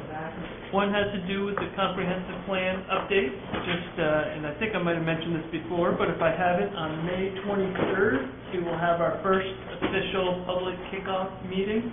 Exact time and exact location still to be determined, but we will be making many more public announcements about that, but want to be sure you all are thinking about that and hopefully putting that on your calendars, because that will be, we think, both an important and exciting meeting. So, What time's that meeting, Jay? I'm not sure of the time yet. It'll probably be 6 or 6:30, something in that realm. It'll be in the evening. And then the other item I want to update folks on is the Long Range Planning Committee is working on the Higgins Beach code audit. That's one of these provisions when that zoning was put in place maybe a little while ago. There was this idea about doing an audit, see how it's working. It's really a form-based code, which is different than a number of our other codes. And so just let you folks know that we are conducting the audit, working with our consultants, and we'll be holding a sort of what we're calling a public open house on June 11th down at the Higgins Beach Association Clubhouse. And that will be sort of in the 10 a.m. to 1 p.m. time frame, and it's an open house where people can come and go and sort of talk about how things are working or not. So What day of the week is that, do you that's know? actually on Sunday. Yep. So, and again, we'll provide more information as that sort of solidifies and gets closer, but wanted to keep you updated on those. Thanks, Jay. And presumably it'll be a little warmer that day than it was. No problem. Those of us on the planning committee took our field trip out there on the coldest day in March. But in all seriousness, it was very interesting to see kind of in real time how owners and architects are utilizing the code and some of the maybe misfires in some ways, at least in terms of how some of the designs and the construction are maybe not quite matching up with what was envisioned. But that's all part of the process, and so I think it'll be something else to look forward to. And I think overall it's been a really good process and achieve its goals. Do you have an administrative amendment report? Yes, do have one thing to report. Down at the Garage Barbecue, this is 3 East Grand Avenue. They were going to the building had an existing roof sign that needed to get removed because once you have a non-conforming sign, you come through site plan, you need to address it. They were going to put a parapet so they could keep that sign.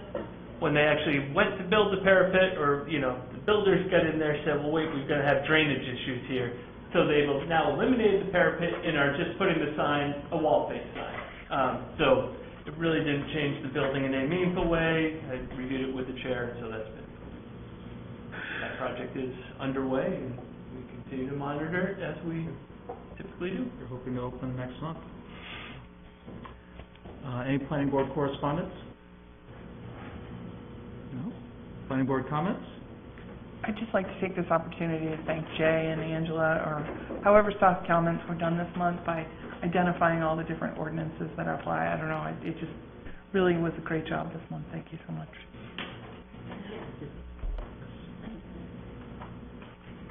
All appreciate that. Anyone else? I move to adjourn. Second. All in favor? We do have a plan to sign, just the one that we approved tonight. They brought in a Mylar. Of course they did. The consent item there, so a couple signatures on